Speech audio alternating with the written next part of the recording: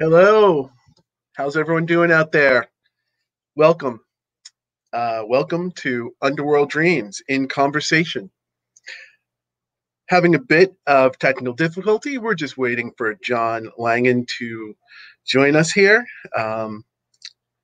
Quite frankly, I'm just not sure where John is. We had a great conversation yesterday evening in the sound check, so I hope John is doing well, and I do hope that he will be joining us. Tonight's event is Underworld Dreams in Conversation. John was gracious enough to help me launch the audiobook of Underworld Dreams, which is out now. And it's a great opportunity to celebrate his acclaimed book, Children of the Fang and Other Genealogies from Word Horde, which came out last summer. So they're both quarantine books. So we're both happy to have this opportunity to share them with you. John and I were planning on mixing up the format tonight anyway. John was going to be reading from Underworld Dreams, some of his favorite little bits, and I was going to be reading from Children of the Fang. So I might be John's understudy in more than just the reading if John doesn't connect with us, and I'll try to answer the questions that I had ready for him. So yeah, how is everyone doing out there? I know these are rough times. We're in the third quarter. It feels like of lockdown, of COVID. I hope everyone is staying sane and staying safe and doing the best that they can. So thank you for coming, everyone. Again, for those of you just joining us, we're waiting for John to come join us in the stream here. This is Underworld Dreams in Conversation. We're going to be talking about Underworld Dreams and reading from it, and also from John Langan's acclaimed book, Children of the Fang. And we were going to be mixing up the format tonight, in that I'm going to be reading some of my favorite bits from Children of the Fang. Here comes John right now. Hey, John, how are you? Hey, everybody.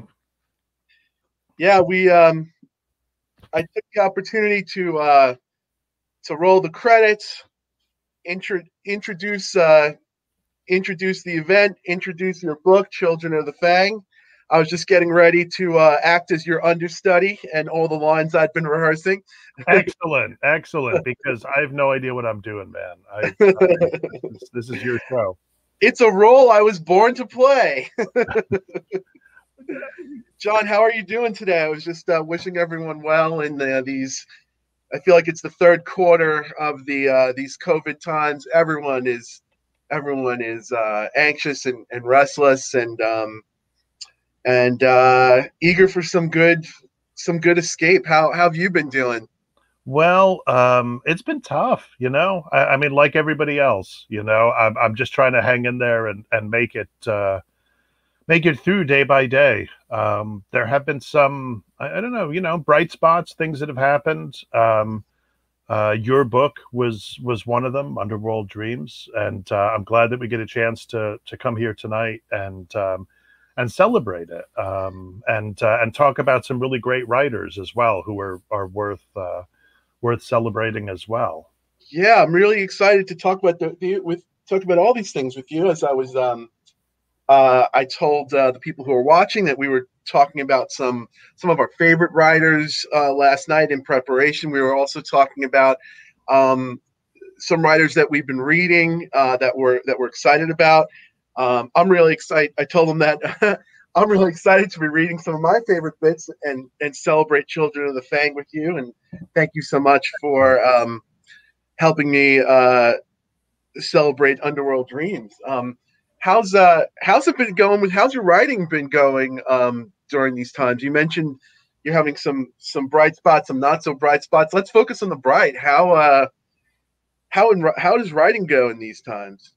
Well, the writing's kind of it's a mixed bag. I mean, for a while in I guess like March, April, you know, when things were really getting super bad into May, I found it really difficult to write anything. And in part, it was this feeling, right, that we were just.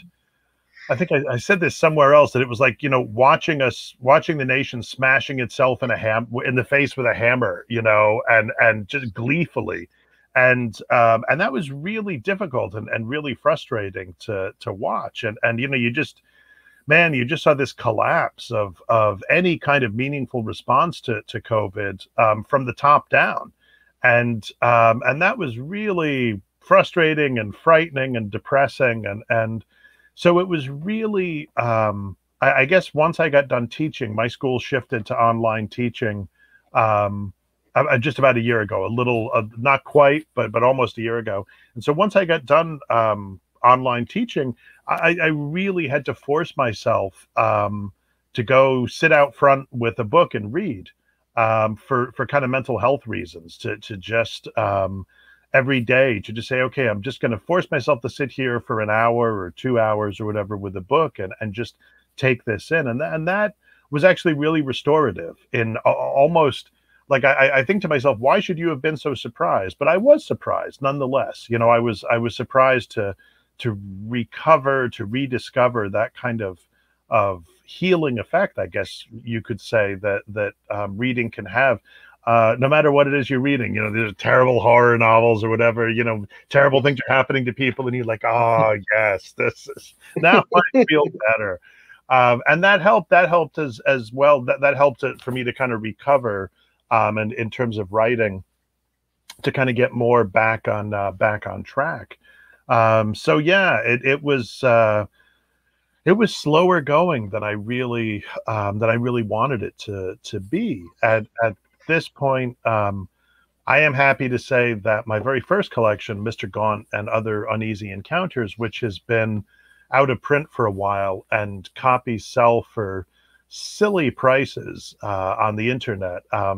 Word Horde Press, with whom I did Children of the Fang, they're bringing that back into print, and that should probably be out this summer. Oh, Uh, fantastic! yeah, it'll be newly copy edited, because the original has a lot of terrible errors in it, and hopefully we'll have a new story in it as well, and then in the fall, I think I'll have my fifth collection coming out, also from Word Horde, which is called Corpse Mouth and Other Autobiographies, and that will also have a new story in it. That's stuff that's in some ways more recent writing. A lot of the stories in it sort of connect tangentially to The Fisherman as well. So, Oh, this is exciting. This is well, that's like chock full of great things going on, and right in the middle of Children of the Fang is still reaching people and doing great. I know it is also up. Congratulations! It is nominated for a Bram Stoker Award. So just thank want to you, say thank you. congratulations on that recognition from the community, and wishing you all the best with that. Thank you. Thank you. It's I'm in a category with Kathy Koja. I mean, I'm not in a category with Kathy Koja, but you know, like my book and her book are you know, are nominated for the same award, and that's mind blowing to me. You know, it there was I mean, I used to work in a Walden Books a million years ago when they had such things, and I remember putting her books on the shelf, you know, here that just, it boggles my mind. It does feel like this great unexpected blessing, this great good thing that I'm just delighted by.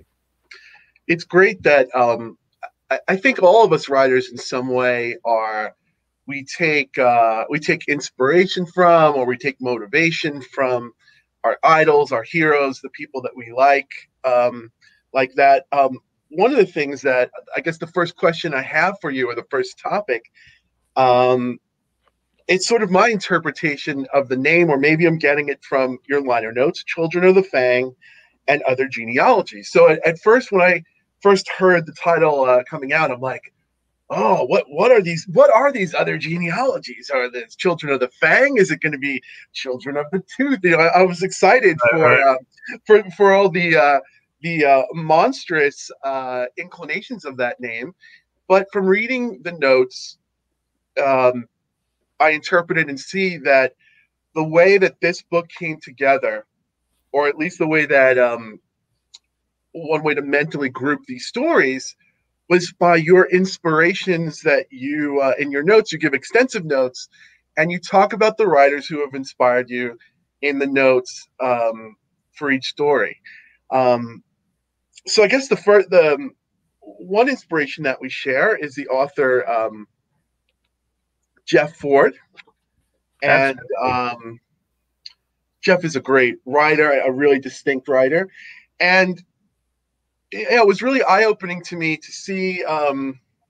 Wow, okay, this is a story that was, this was inspired by Lovecraft, or this was inspired by King, and this was inspired by Jeff Ford. So, one of the first stories I want to read a little bit from is with Max Barry in the Nearer Precincts. Sure thing. Because I just thought it was, what was that? No, I said sure thing. Yeah, I just thought it was really interesting how, there's a lot of things going on with this story, but how you were like, hey, yeah, this is gonna be my Jeff Ford story, or this is gonna be, I wanted to write a story in the style of Jeff Ford. Can you tell us a little bit about your perception of a Jeff Ford story, and structurally what that means for you for the Max Barry story? And yeah, then we'll read a little bit from it. How's that sound? Yeah, sure. So Jeff Ford was one of these great discoveries I made after my younger son was born. Um,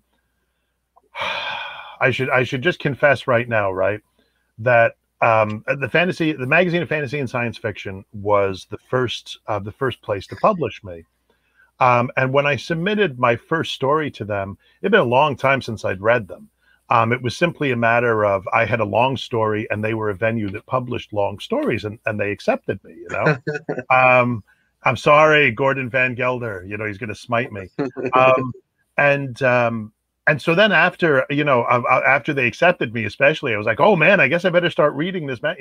So I subscribed to the magazine of fantasy and science fiction. And I built up quite a backlog, because you know how it is. Your magazine subscriptions come in, and you're like, sometimes you read them right away because you're like, oh, there's a story by Jeff Ford in it, and other times you don't. So after my son was born, he had baby acid reflux, as it turned out, what they used to call colic, and he had a really hard time sleeping, especially if he was lying down. So if I kind of held him in my arms, instead of sleeping for 45 minutes, he would sleep for maybe an hour and a half, So I would sort of sit there with him, and I was like, I'm trapped. What am I going to do now? And I was like, well, got all those old issues of FNSF. I guess it's time to crack them open. And that was how I discovered a number of writers, and Ford was one of them. And I read stories like Creation and stories like The Honeyed Knot, and I was just blown away. And ironically, I have said since then that I'm kind of relieved I hadn't read FNSF before I submitted to it, because if I had, I never would have. Because Jeff's fiction and M. Rickard's fiction and Lucius Shepard's fiction and Alex Irvine's fiction and Del Bailey's fiction, it was all so astonishingly good. It was incredibly intimidating, and it was just, I was kind of lucky to just find out that I had gotten in there, and then to read it and be like, oh my God, this is what I got into. So one of the things that I really admire about Jeff is the utterly protean nature of his fiction. You never know what you're going to get with the Jeff Ford story, and it's one of the delights, and he one of the delights of reading him. And there's this thing that Jeff does where he takes kind of late 19th century ways of telling stories, And he just is like, yeah, we're going to use this. This is what we're doing. And then he tells whatever story he wants to tell with that. And I really admired that. And I was really kind of eager to just try to write a story like that, where something just happened, like you're just kind of plopped into the middle of a kind of frame narrative, I guess, that feels like it's part of an ongoing story. Ford is really good at doing that, at giving you this sense. And it's funny. Ford has said that he really admires Isaac Bashevis Singer's work, Mm. and Singer's work can have that feeling too. That there's there's a narrator who presumably is Singer, and somebody knocks on the door and is like, "Are you the writer?" And he's like, "Yeah." And the guy's like, "I've got a story for you." And he comes in and he sits down. And there's this kind of feeling for me with Ford, like that's his stories. It's not that they all take place in the same universe, but within this kind of Fordian sensibility or something like that. So yeah, I wanted to kind of sneak into Jeff Ford's backyard and be like, hey, before he turned on the lights and came out with the dog and the shotgun. Maybe minus the shotgun there. Jeff's the nicest guy you're ever going to meet. But yeah, it's fascinating to me. Is at a simplistic level, I simply call it the story within the story, or the framing device. Like, yeah, like it seems to have, whether it was a Bashevis Singer thing or a Times Gone thing. Yeah, in the Jeff Ford story, or maybe in this kind of story, that there's a story going on, and one character will turn to another and be like, yeah, and that's when he traveled to the afterlife. Oh, really? Yeah. And this is what happened. Pan, and then boom. Yeah. And yeah, there's a lot to talk about that. I do want to read a little bit from that, but it dawns on me. You do it in a much smoother way. We're here to talk about short stories, but in your acclaimed novel, The Fisherman, there's what I perceive as being the stories within the stories. Like, there are stories within the larger narrative that are about characters in that narrative that shed light on it. And it's just, yeah, whatever you call it, it's downright fun. So I guess I'll start off. I'm just going to read like 2 pages, just a little taste of, Sure. with Max Barry in the Nearer Precincts. And then we'll come back and we'll talk more about your influences and about the story here.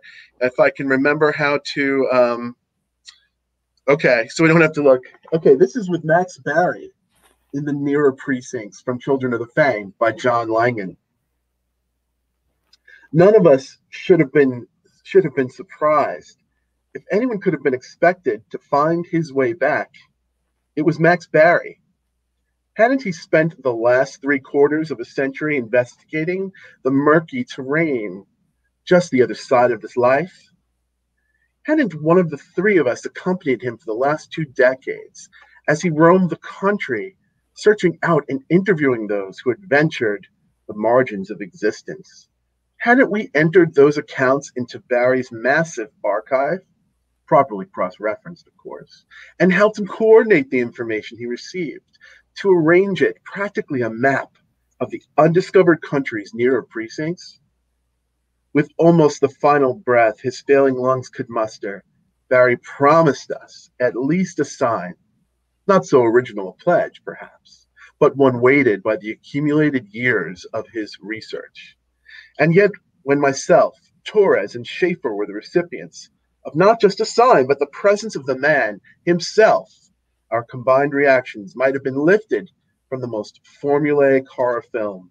We had gathered around the oak table in the study, as we did every Thursday evening. With Barry a fortnight in the family mausoleum behind the house, there was little reason for the 3 of us to be there. But while we had been more than diligent in the work we performed for him, the quality of our efforts owed itself less to any shared passion for the subject and more to the generous paychecks he signed every other week. That, and the force of his personality, which had the effect of a powerful magnet on a scattering of iron fillings, snapping them into alignment with itself. while his will appointed us trustees of his estate at salaries every bit as comfortable as those we had drawn as his assistants. And while that document allowed and encouraged us to use a substantial portion of the Barry fortune to extend his research absent Max's presence, the offer held scant interest for us. Although we had spent the first meeting after his death in reminiscences of Max and half the second in gossip, we continued to gather in the study with its thick green carpet and heavy black curtains from an obscure sense of loyalty, a desire not to allow the project of a man's life to end mid-sentence, but to bring the paragraph to a full and complete stop.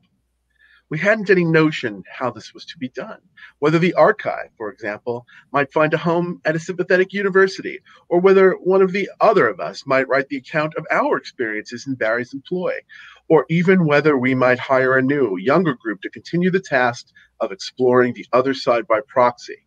But I believe we felt that if we carried on our meetings, eventually the solution to our dilemma would present itself. There were 2 empty chairs at the table that night, the one usually occupied by Barry, and the one which frequently went unoccupied, but occasionally sat a guest Barry had invited. It was in this second, typically vacant chair that Max Barry suddenly sat. If I were to attempt to justify the screams that erupted from Torres Schaefer's string of oaths, my start up from my seat, although it would be an appeal to Barry's appearance. Anyone who has been in the presence of a corpse knows the fundamental difference of the dead, their utter stillness, the lack of barely perceptible motions through which life percolates out of us. Although it wore his favorite suit, white shirt and black tie, the figure that sat in our midst was as motionless as it had been in its coffin. Because of its slackness, the face was at first unrecognizable to me. It was the work of some seconds to identify the large round nose, the long forehead, the lips that always seemed too thin for the wide mouth. Had the eyes been open, I might have fitted the pieces of the puzzle more quickly, but they were and remained throughout his visitation closed. Once I assembled its components into Barry's large, plain face, however, and understood who it was beside me, a rush of pure terror caused me to shove my chair back and to retreat to the couch, which I almost fell over. Torres found her voice before the rest of us. Max? Mr. Barry? The figure's mouth dropped open like that of a ventriloquist dummy. The voice that issued from it was unmistakably Barry's broad, pleasant one, but it sounded off, as if it had been poorly recorded, then played on a stereo with a shorted speaker. Mr. Torres, it said. Mr. Schaefer, Mr. Anderson. Mr. Barry? Schaefer and I said. You've returned, Torres said. Yes, the figure said. Did I not say I would? Torres stuttered an answer. The figure, Barry said. It is all right, Miss Torres. You were right to be skeptical. It has ever been your role in our little group. How are you? Schaefer said. I still am, Mr. Schaefer. What about you, Mr. Anderson? Do you have no words for your old employer? The note of familiarity in that strange voice made my bowels clench. My mouth was dry. I licked my lips and said, What can you tell us? Very good, Barry said. Very good. I am not sure how much time I will have with you, so I'll try to be direct. From the beginning, then, or the end. And then I'll stop it there because that's the frame. And at that point on, I'm telling those of us who haven't read the story yet, it is the account of Mr. Barry in the afterlife, and we follow him. So it's that story within the story that there's a story going on of like, oh, there are these people and their boss is back from the dead and in their chair. But then there's also the story of that guy in the afterlife. So yeah, it's just a cool structure. It's one that that Jeff Ford does a lot.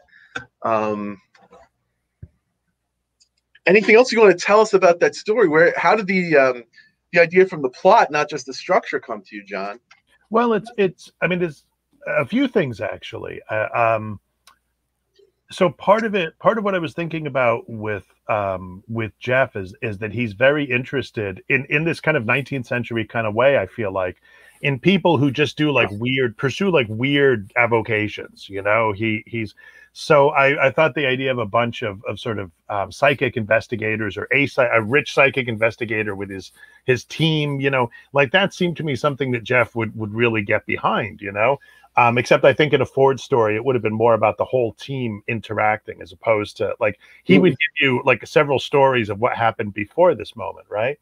Um, and then when the guy gets to the afterlife, um, I looked into like ancient Sumerian mythology and sort of Near Eastern stories, and I was trying to do something different from either say the Greeks or the Romans or the Vikings, right? The sort of big usual mythologies that people tap into.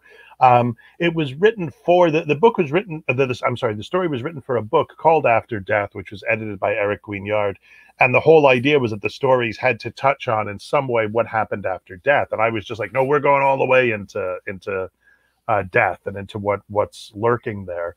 The kernel of the idea actually came from and I mentioned this in the story notes in the book. It came from a teeny story that Mary Rickert, M. Rickert, wrote. Someone else from my FNSF reading. Mary and I were asked to participate in this very early on, like 2007, I think it was, for me in my career, such as it was, to participate in this event for this weekend news program on American Public Radio. And they wanted us to come up with 30-second horror stories. Sure, easy, right? So, man, you know, I labored over it and I came up with a couple that I included. I came up with three and I included a couple in the in Children of the Fang and the story notes. Mary came up with this one that I just loved, and it was about how ghosts, when you see the light, that's actually that's a light that destroys you. Go away from the light, you know. And that really sort of sparked my imagination. Well, what is the light? Why is the light so bad? And so, you know, what took Mary like, you know, under 30 seconds, I spent like, you know, 50 pages, you know, elaborating on, well, here's what's going on in the light. So yeah, that was, and I think in terms of, like my kind of process, I guess, like I was just exploring this place, you know. I just kept thinking, well, what's next here? And some of it, there's a sort of a weird staircase, and there was some weird kind of brick structures. Those were actually, they came out of a dream. They came out of this strange dream I had. They were just like these details, and I was just like, well, why not put them in? But some of the other stuff was it just came out of research, came out of just reading about these stories that I really knew nothing about. And it was a lot of fun, actually. It was great fun, and in my mind, it was like I'd love to see someone illustrate this story, because there are all kinds of crazy visuals in this story that I really love thinking about, you know. And it's funny, you know, because I do a lot of doodling, and every now and again I'll doodle stuff from my stories, but I've never really doodled anything from this story, and I should, yeah.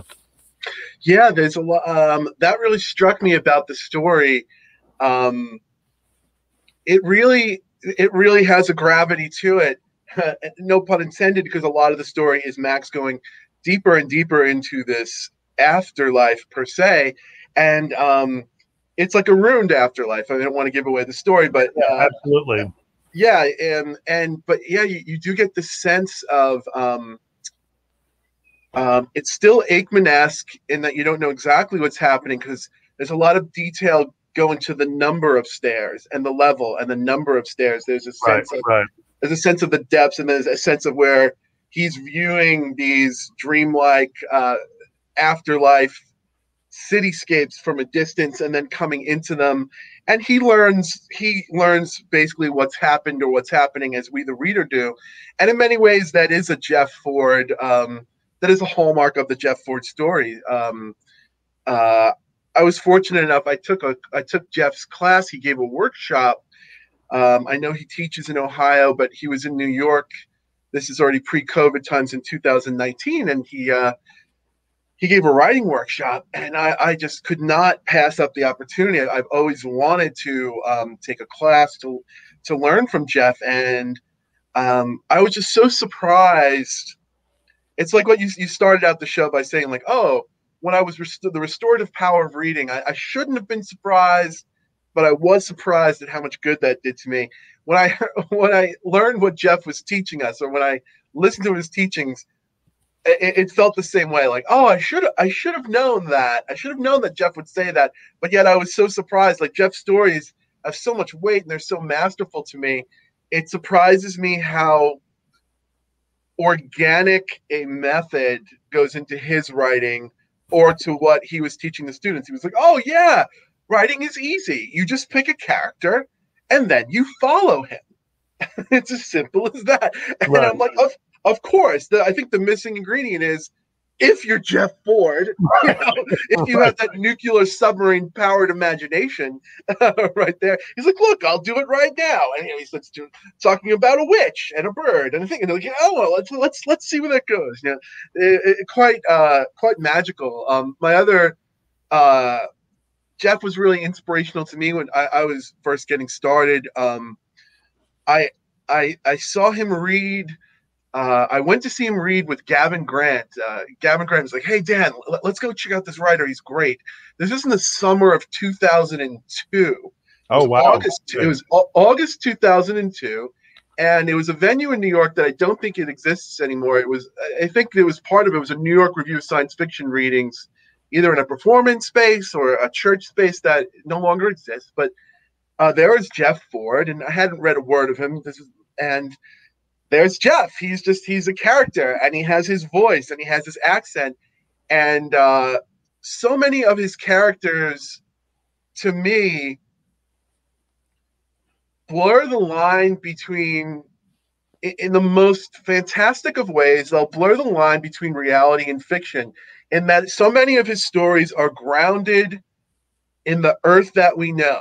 So this story that I'm thinking of, he read a story, A Night in the Tropics. Do you remember the story, A Night in the Tropics? The one about the bar, yeah. The one about the bar, and like these guys who are just like, you could have gone to high school with them. They're going to do this little heist, and it becomes a heist gone wrong, but then the story folds over on itself, and it was magic. I'm like, who is this? Is he telling? I'm like, is he telling the truth? Like, it had such, between Jeff's voice and his delivery and his skill in the story. Like, after he was done, I was like, hey, did that happen? And he's like, nah, man, it didn't. That's not true. But that bar, Jeff will tell you what little parts of it are true. Like, he has fun being like, nah, that's not true. But that guy was like my Uncle Billy, and oh my God, he used to steal comics. With he would like tell you the little nugget of right of truth in there. No, so. It was the same thing when I read The Honeyed Knot, which was just an early masterpiece. I feel like for Jeff, or of Jeff's, and yeah, I love that. I love that way you phrased it. You just sort of folded the story over. That there's something that Jeff can do. He doesn't always do it, but he can do, where he just sort of pulls the story inside out and over. Watch his hand. You think it's a story about this, but then one detail that you remember that suddenly becomes important, and you're like, oh shit, the story's about this. Yeah. Without being a gimmick. Like, it's so smooth. It's so smooth. There may be something too, it's funny. This thought just occurred to me as you were saying, Jeff's like, just follow a character. It's easy, But one of the things for anybody who's watching, who is a writer, or I guess maybe who aspires to publish their stuff, who is writing now, that I think maybe part of writing, part of what you're doing is, like, you're sort of learning how you write. You're sort of learning what your process is. So, Jeff, I don't know how long he's been doing this for. I'm guessing somewhere in the order of about 40 years. There's a way in which, like, Jeff, you would think he should be able to do that, and maybe that's not fair, but like, he has had so much practice at doing this that and I think for anybody who hasn't had a lot of practice or as much practice, it can feel like, oh my God, I'll never be like that. And this guy's, I mean, he is a genius, don't get me wrong, but he's also, I think, like he's further along the road as a writer than you are if you've only been writing for a little while. So that like if he's able to it seemingly pull things out of a hat, it's because he's worked at that for a long, long time. And at some point when you've been doing this for 40 years, some newbie, you know, as it were, will look at you and be like, oh my God, how do they do it? They make it look so easy. Yeah. And it's like, well, after 40 years, you know. Yeah, John, I want to say something right along the lines of that. Like, I forgot when you had mentioned, oh, how you were almost intimidated by those people in fantasy and science fiction.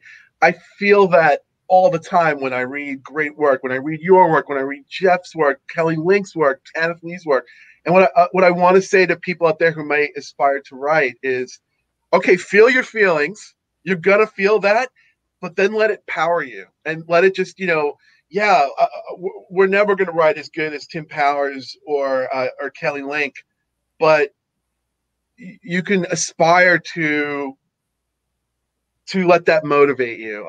I'm not. It's coming across all clunky, but I hope that people who feel that feeling that you're talking about don't ever really get discouraged. When you're done feeling discouraged, go back and hit the books again. Yeah, yeah. I have a copy of Jeff's forthcoming book here, Oh, Big Dark Hole. Just want to have a shout out to this book. It's going to be out in July. It was supposed to be out now, but this is just an arc. Have you read the title story yet? Big Dark Hole. no, no, I haven't. I Um, haven't. oh, it's They not. don't. I mean, it's out. It was out in a couple other places, but I had an opportunity to hear him read it a year or two ago, and it's one of my favorite Jeff Ford stories, even by that high Jeff Ford standard. So, yeah, if you're a fan of Jeff Ford's, pre-order this from the Fantastic Small Beer Press, or if you're looking for something new and you're looking for something that's really going to challenge you and delight you, check out some Jeff Ford. Anyone out there? This is his newest. Yeah, and something. One more thing. I'm just thinking about like. Yeah, I read Kelly Lincoln. I'm like, how did she do that? Right, someone else whom I associate with Jeff Ford. Right, is this sort of Yeah, high wire artist of one of a kinds, both one of a kinds. yeah, and the trying to think of the right. It's difficult to articulate this, but I think what I want to say is that like I will never write as good a Kelly Link story as Kelly Link can write, and I will never write as good a Jeff Ford story as Jeff Ford can write, right? And that's true for all of us, right? That we read, when I was a kid, I mean, I remember reading Peter Straub and being like, I love this, but holy cow, man, how am I ever gonna? And and I think all like what's incumbent on you is to discover the kind of story you can write and then to write the best version or the best types of that story possible. So that, the kinds of narrative acrobatics, the kind of techniques we're talking about here of, where the story seems to be pulled inside out and this sort of stuff that you see Kelly do and that you see Jeff do, it's seemingly effortlessly, but whether it is or not, those may not. I don't think those are the kinds of things that I can do as a writer. It's not to say that I don't try to sort of sneak things in, but there are other things that I can do, like those endless stories within stories, right?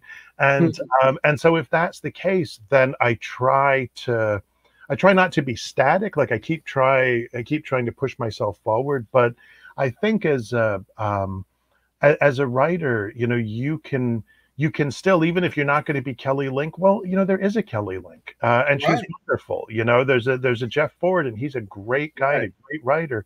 But we have them already. What It's we need, almost cliche to be the best John Langan that you can yeah, be, but it's not. But it's not. It's cliche, but it's also not cliche because it's like, oh, someone once said to me, oh, okay, this is a story of a kind. Like I guess some people in some of my beta readers like, oh, we've read this Dan Braum story before, we've read it, but there's something to be said about doing the best your story that you can do. And I guess that's what I mean when I say, oh, damn, I'm never going to write a Kelly Link story. But I'll keep writing that Dan Braum story till it's the it's my it's the it's till it's my I was almost about to say status quo, my state of the art. You know, you'll keep writing that. No one can write that John Langan story, and you're going to keep. Maybe you're going to come back to some themes. Maybe you're going to come back to things that you visit, but you're just going to write. Better is the wrong word, but you're going to keep. You're going to keep on that John Langan journey, and that's what you're here for. Yeah, and I would certainly say too, you know, that if you read Jeff's stuff, if you read Kelly's stuff, if you read anybody's stuff, you are going to find that every writer has their obsessions. And I think it's actually can be really useful to write to your obsessions sometimes, to go into those obsessions, and to see where they lead you, because sometimes our obsessions they're so big, they're so vast that we can get kind of lost in them in a good way. You know, that you can just you know, it's like Faulkner talking about his little postage stamp of soil, his little hometown that he spins into all these novels and stories. There's, or I suppose King has done something similar with Maine, with his section of Maine in particular. It's finding your whatever it is, whatever your obsession is. I mean, in the case of those writers, it's kind of geography, but it doesn't have to be necessarily so. Okay.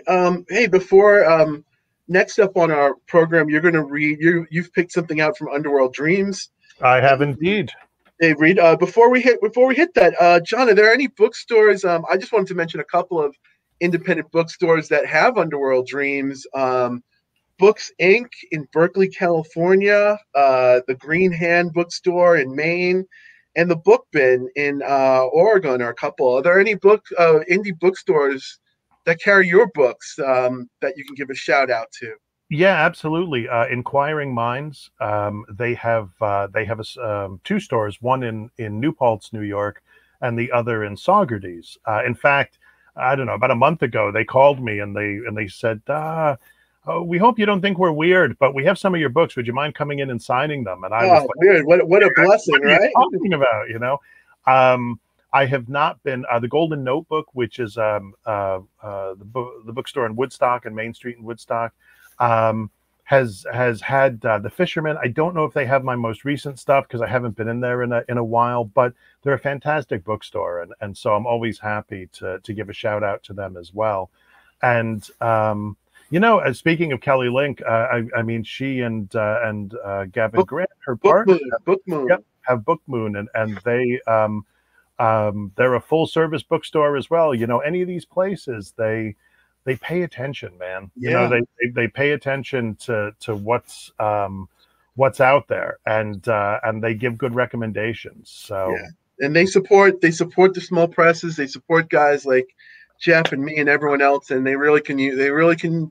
We want them to still be here when we're ready to go out into the world again. So yeah, I'm going to turn it over to you, John. You can introduce the story, and I will bring you back to dual screen after just a couple of pages here. Alrighty. Hey everybody! Great, Dan isn't here now. So this is a story called "Between Our Earth and Their Moon," and it's from Underworld Dreams. And I'll just read the first couple of pages. I was just getting to the best part of the story of the man who met himself, and Claudia was indulging me when the guy with the hard hat interrupts us. "I got a special kind of problem," he says. "I hear you're the one who can help." Claudia's eyes light up the way they do when she spies a mark. I know I should turn on the charm and hustle up some work, but all I can think about is finding a way to feel okay again. I've been pouring my heart out to Claudia all afternoon, telling her that if I could do it all over, live my life differently, I would. I'd do anything. I thought finally getting some recognition around here would make me happy, but I'm the same old me. Maybe stronger and smarter, yeah, and with a few more tricks up my sleeve, but I still feel alone in a world that feels colder every day. The guy keeps his poise even though I don't answer him. The din from the tables full of hipsters and posers and even a few real practitioners fills the silence between us. Claudia clears her throat and stands there fanning her order pad. She's wearing the black apron, black slacks, and black shirt the waitstaff wear, even though she's not one of them. The conversation at the next table over lulls as the wannabes take a break from sipping expensive coffees and cooing over their old books and posing and showing off to try and listen in. I've had enough with the attention, but this guy isn't one of the ordinary gawkers. With his clipboard and bright orange work vest, I thought he was just another workman when I spied him leaving Maria Elena's chambers. I should have known better. The man's talking to you, Nate, Claudia says. Looks like he might be a paying customer. But this is Maria Elena's place. Maria Elena's town. Everybody knows all jobs must go through her, or there's trouble. I don't want any trouble. Claudia's fondness for me has made her reckless. Who's asking? I finally say and look up to face him. His thinning hair only has a hint of brown left in it. The dim light makes the lines in his middle-aged face look even deeper than they probably are. Grant Donovan, he says, Union Chief, National 625, the Sandhogs. We shake hands. National? You've come a long way, I say. It's all relative, he says. Claudia blows a strand of her blonde-dyed bangs out of her face, goes back to waiting tables. It's the ship part of the otherwise sweet position she has. Donovan sits without asking. Hard day in the tunnels, I say. Maybe one of these days you guys are going to finish that crosstown line? I'll let you ask again once you've taken a shift drilling solid bedrock. There's an uncomfortable silence. I hope I haven't run him off. Claudia's right. I do need money. He unclips papers from his clipboard. I say. Around here, all jobs go through Maria Elena. Of course, he says. I only want to show you that my union has a contract, but it hasn't been honored. In my book, that's a green light. A green light for trouble, I say. The city's full of practitioners who'll do any work for a buck. This is a sensitive matter. I don't want just anyone, he says. You are as good as they say, right? Claudia returns and slaps 2 menus on the table. Of course he is. How much does it pay? A lot, Donovan says. I appreciate the offer, I say, but no. No reason to waste any more time then. There are things in my tunnel stopping my machines from running. I thought that would interest you. He stands and places a business card on the table. There's that, he says, if you wise up and change your mind. I watch him walk out the door. Don't let him go, Claudia says. He offered you a real job. He's nothing but trouble, I say. I can spot it. She looks at me like I'm an idiot. The world of the arcane is more than status and position in this fancy place Maria Elena has set up. Claudia hasn't learned this yet. On the last real job I took, everything burned, and a young girl, not terribly unlike her, got killed. So I'm not an idiot, no matter what she thinks. I'm learning. I'm finally learning. And I'll stop there. Oh, wow. You're a good reader, John. Thanks. Thank you. Thank you. So tell us about this. I mean, what a great, like, sort of hard-boiled beginning, you know? Like, it's got that real noir kind of feel to it. The guy who's just come through something bad, you know? And there's a couple of things, right, that are said there that they make much more sense once you've read the story. They take on a double meaning. Yeah. It's a hard thing to do, right? To make it's a standalone story, but it's also a piece in a much larger story. Like there's a lot going on in the story because there's recurring characters, and in many ways, it's not a direct follow-up. In my first collection, The Night Marchers and Other Strange Tales, there's a short story called Across the Darien Gap, which is the shit that guy has just gone through. Right. You know, there's a prequel to that. But what I was, you mentioned the hard-boiled and the noir, and that's like, it's a great thing to know structure. I mean, when I started writing, I didn't even know what the word noir meant until someone used it like in connection with something. I'm like, oh, what is that? But then once you become a more grown-up writer, and you're like, okay, you learn about. I like learning about structure, and I love being a student of structure and a student of form and genre. Not to necessarily write in them, but to know how to help a story to know how to to know how to subvert a story, so it can free you up to do other reasons. Like yeah, so you can, like in a noir story, there's some familiar shapes. Like, yeah, the guy who wants out, who's going to buy the farm. Right, There's the right, guy who's always down on his luck and been through hell. There's a hard-boiled detective and a client walks in, or in a more or a dame walks in, or something like that. A job walks in. You know, right, there's always these structures um, where it the structures can be freeing in that way. Like the constraints of expectation can be freeing, because you can tell an external story, like, okay, this is a story about a guy who's hiring a supernatural detective to rid his job site of ghosts, right? So that's the external story.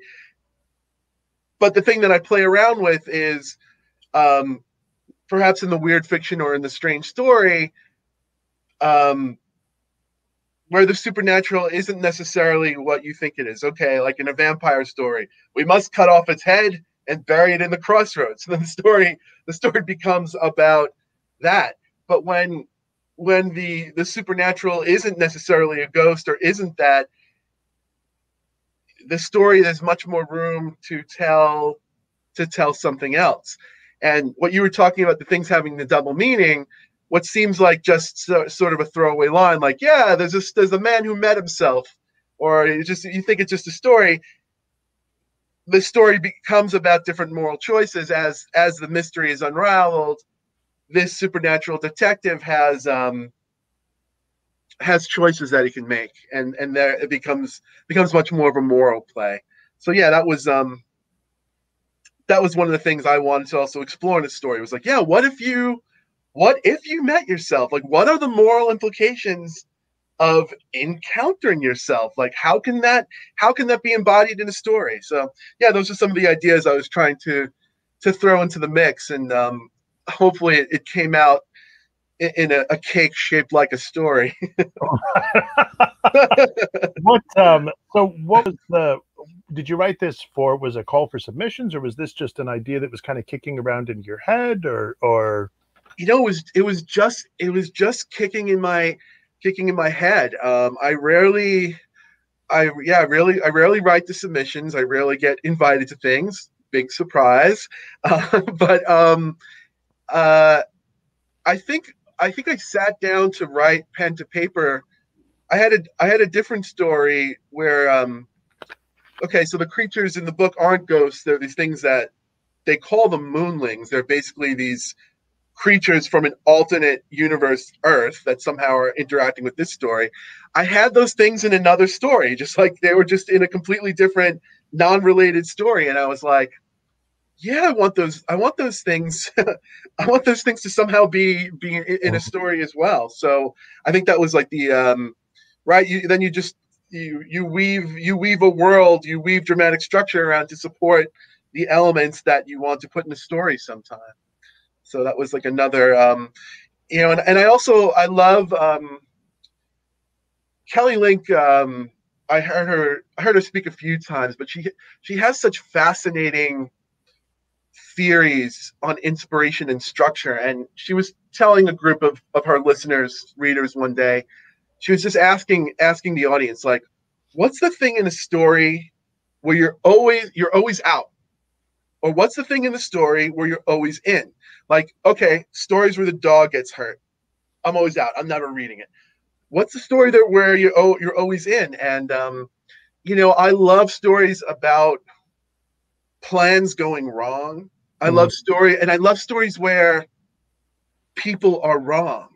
So like this was like in many ways a big fake. Like, oh, this is going to be a story about ghost hunting, but everyone's notions about what's happening in the story are revealed to be not accurate. And in a way, sometimes that might say something about the supernatural in our world. Like, how many things out there do we think are ghosts, but are maybe things of this earth, or maybe things not of this earth that we can't even imagine. So, you yeah, know, no, what's fascinating to me is that the story, because it deals with those other kinds of realities, let's say, another Earth. That, and at the beginning of the story, of course, the guy is thinking about changing his reality, metaphorically leading a new life, and one of the things I think that the story does, as like, it's one of the cool things you can do in the fantastic, right? Is it takes the metaphor and it makes it literal. It's like, well, let's suppose this is the case, like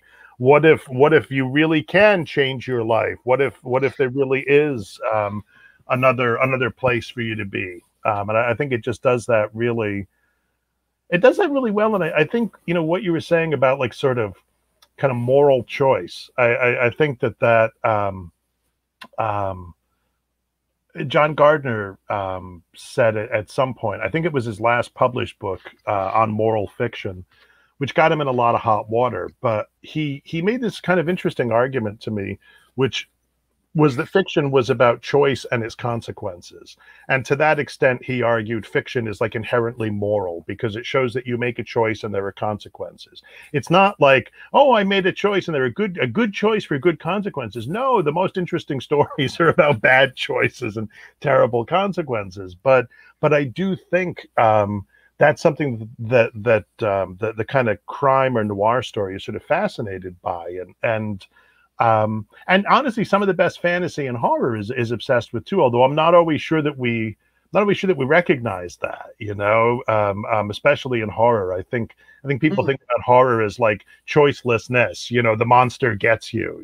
But it's like, well, yeah, there's so many different. Yeah, there are so many different kinds. I mean, yeah. I never even. I think all these things that you're saying are fantastic. Like for me, it was just how I learned how to write character. Like I'm so preoccupied with setting and speculative elements that the last thing that came to me as a writer was writing good characters.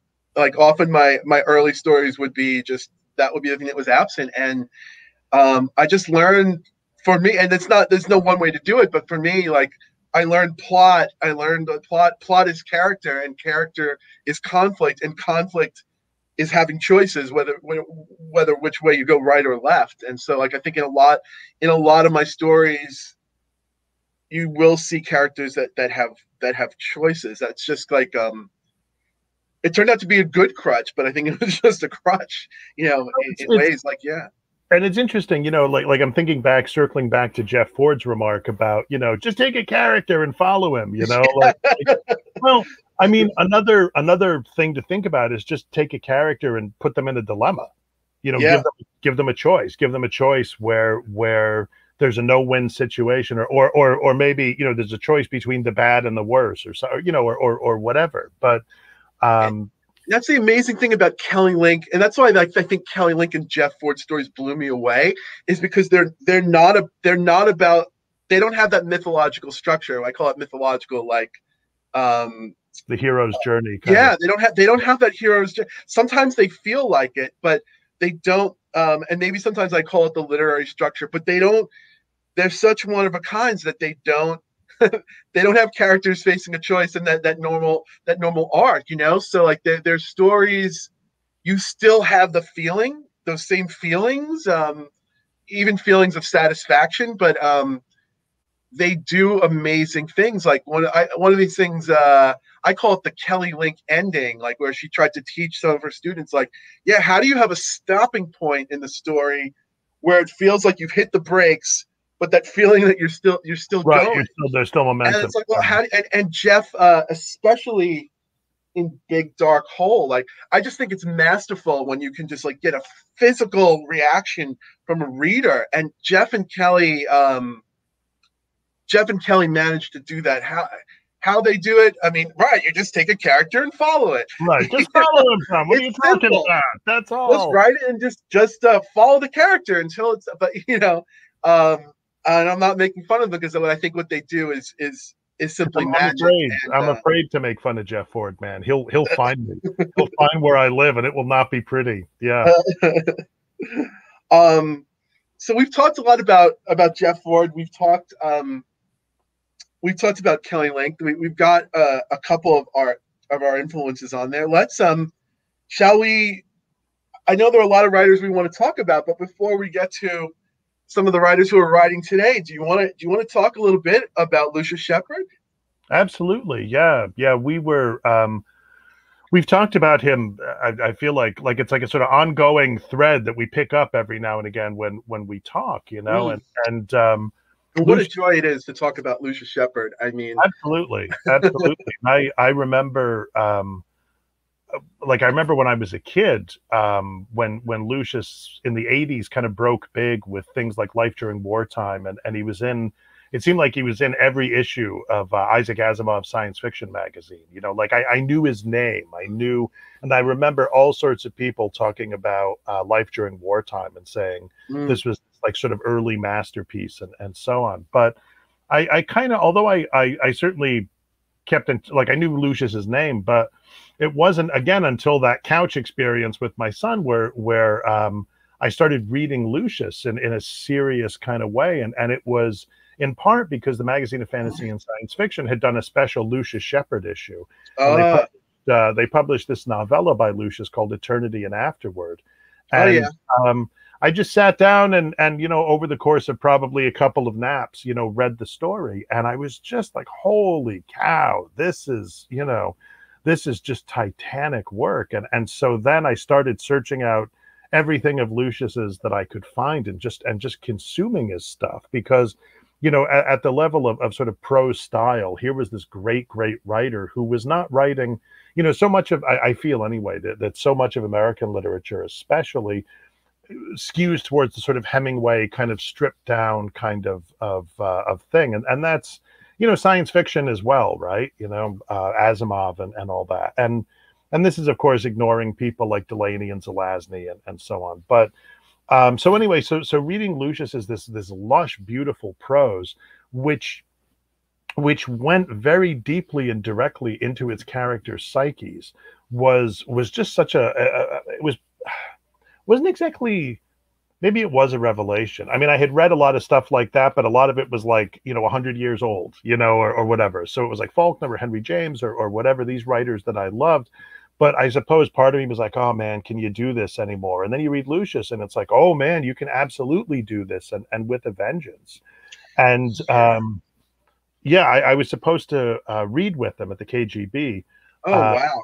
yeah, and I was like terrified, because of course this is the point when Nightshade Books, the old Nightshade Books, when they were an independent press, had their own, they had their own message board, and Lucius was on their pride, his little whatever, kingdom in there, and man, he did not suffer fools lightly, and I was No, just he did not. I was just like, you would see them on there like talking about all this, what to me was actually would probably still be kind of esoteric film and music, and like I'm the kind of person who would go on there and would be like, how do you guys feel about REO Speedwagon, and Lucius would just smite me, Boom. so right, exactly. He'd be like, get off the boat. And but we're in the middle of the North Atlantic, sir. And he'd like, off the boat.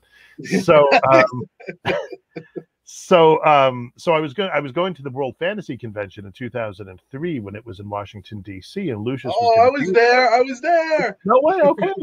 So my wife said to me, she was like, okay, look, Lucius is going to be there. Buy him a drink. She was like, find him at that, like just find him and buy him a drink and just kind of get to know him a little bit, and I was like, oh, honey, that's genius, as most of my wife's ideas are.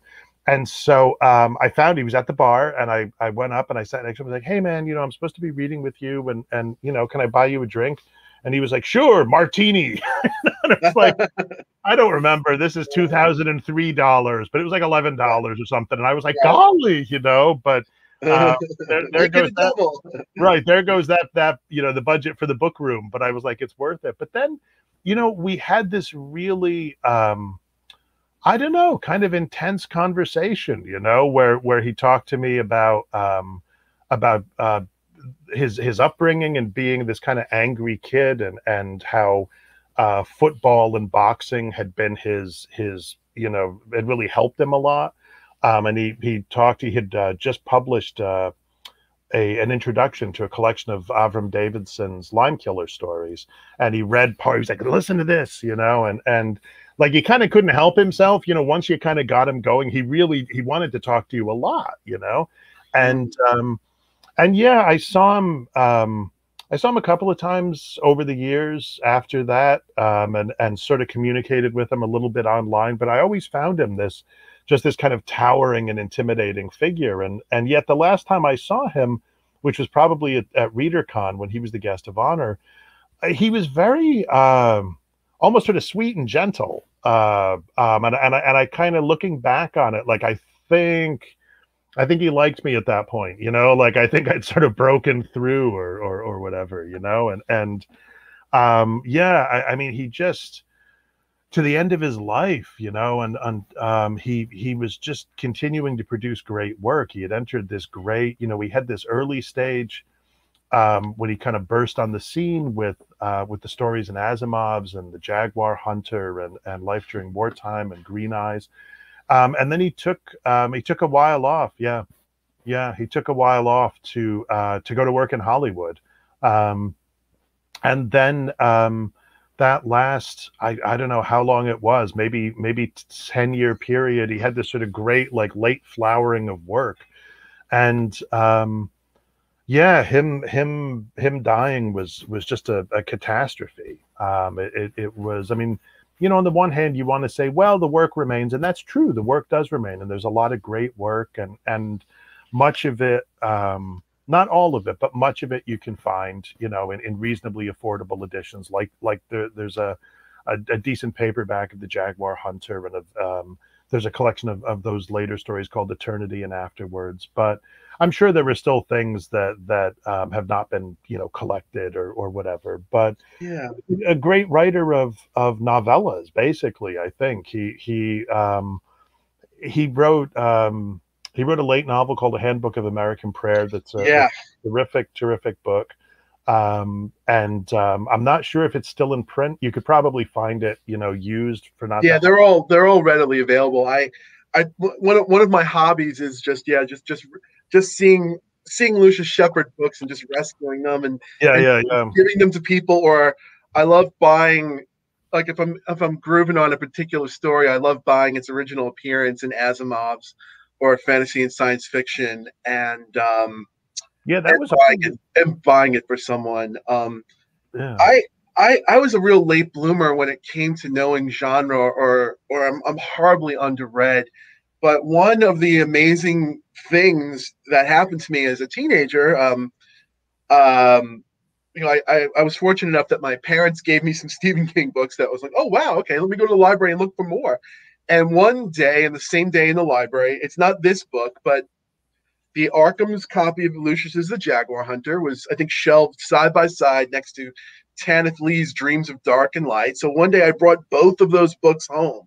yeah. And That's a transformational moment right it there. was a, it was a transformational moment that keeps on happening. I mean, those two books and like just two stories from like the Jaguar Hunter, right? Like that, I didn't have words for what was happening to me. And right, I mean, right now, all these decades later, okay, I can talk about structure and genre and this and that. But yeah, just that story blew me away. I didn't know what it was doing. I didn't know what rules it was breaking. I didn't know how great it was for its time in the context. I just knew like, wow, this is the shit I want to read. Like this shit, that shit, that's why I show up for writing that kind of prose, that kind of story that takes me somewhere, that kind of language, that kind of emotion.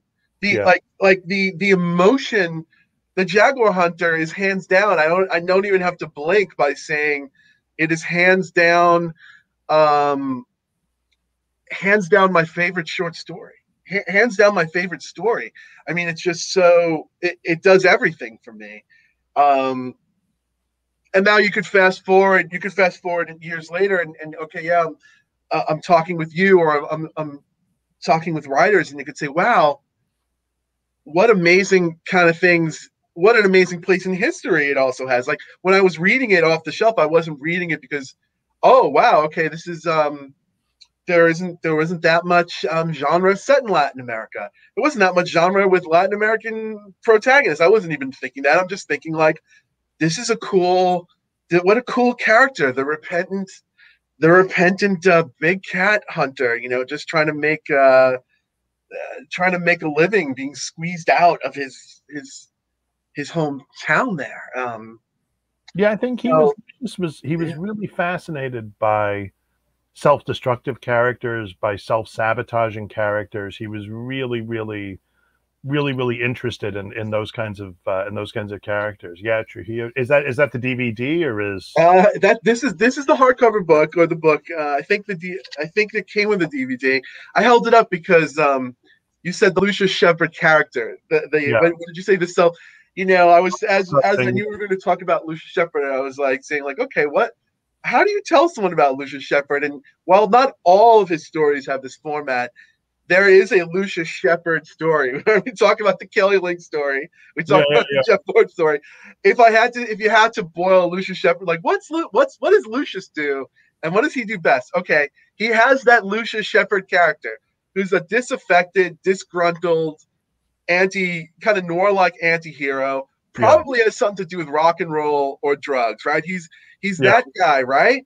And then that guy always most of the time he's in or he finds his way to Central America or something to do with the band, right? So you have that character, you have Central America, and then you have like in the hard boiled Private Dick story, you have a beautiful and mysterious woman.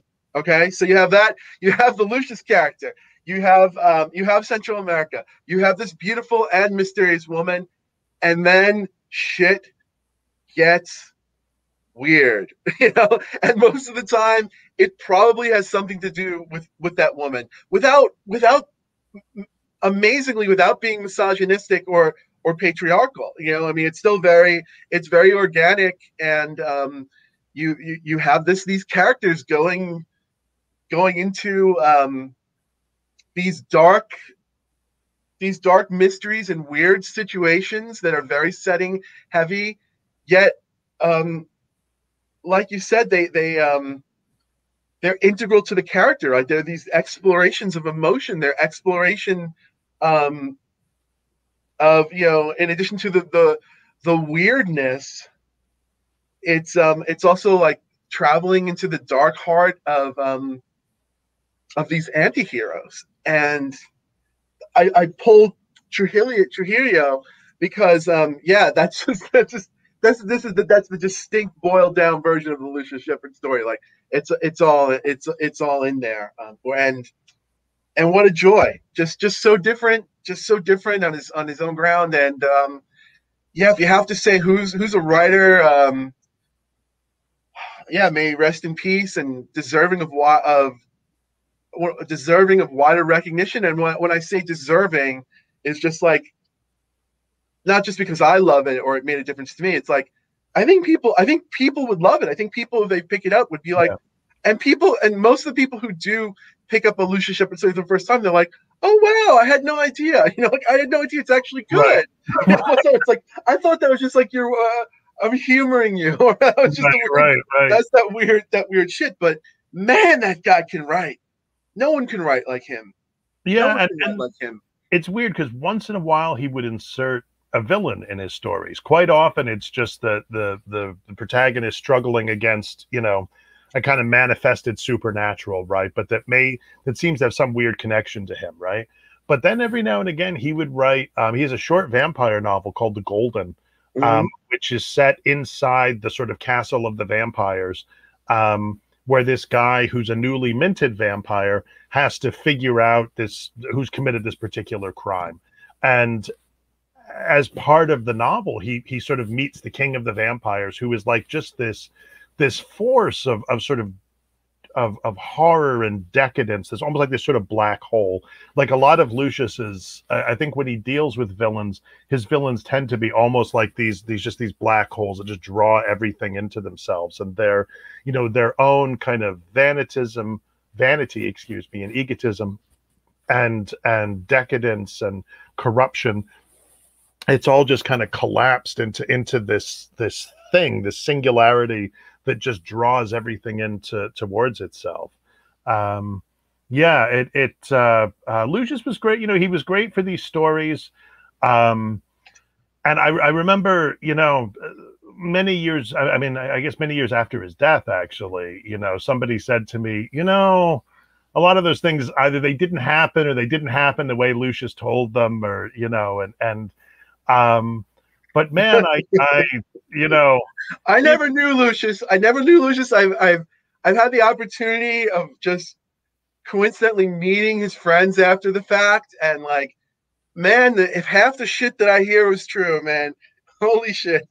yeah, he would just, and you could never tell, because I mean, like, okay, for example, I remember him telling this story about he's saying, oh yeah, because he did play in several bands, he sang in several bands, and in the Pacific Northwest, and he talked about being, I was in this bar one time, and the bar had this, it was some out in the middle of nowhere, but the owner had this big display case, and it had a chimpanzee in it, and the chimpanzee just hung out in there, and he had like a tire and I don't know, some greenery, and he seemed to be okay. And one day we let him play bass, and here's the tape, Langan. oh no, it gets better. So he was like, so this guy I knew comes in, he's out, riding his motorcycle, and he comes in and he ties one on, and he decides he wants to fight the chimpanzee, and the owner's like, don't fight the chimpanzee.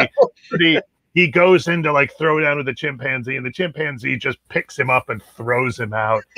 So I'm laughing, but the guy gets really mad, and he goes out and he puts on his motorcycle helmet so he won't get hurt. And then he goes back in, and the chimpanzee just pulls off the helmet and beats him up with his own helmet and throws him out. And then finally the guy's like, okay, peace, because the monkey's kind of agitated. So he brings him a beer, and they both have a beer, and they bond, Like, if you had brought me a beer in the first place, silly human, right. we could have. The funny thing is, like, I tell that story, and I'm like, that has to be a made-up story. But then it's also so outrageous that you think that has to be a true story, Yeah. And either way, it's a good story. It's a funny story, But that's the kind of stuff that Lucius would just like. And some of the things were a lot darker. Don't get me wrong. Some of the stuff he would tell were a lot grimmer. I feel like that's in his work. Like, I'm thinking of Stars Seen Through Stone from Fantasy and Science Fiction. One of his novellas was very. Yeah.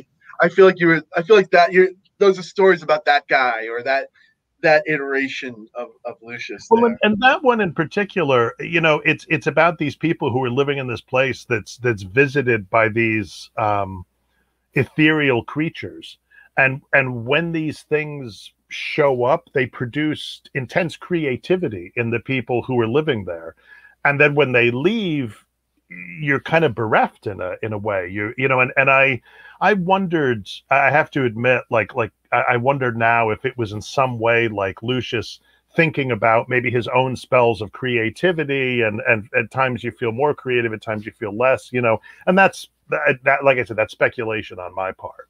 But what you think that was just Lucius's just making a metaphor for things he experienced?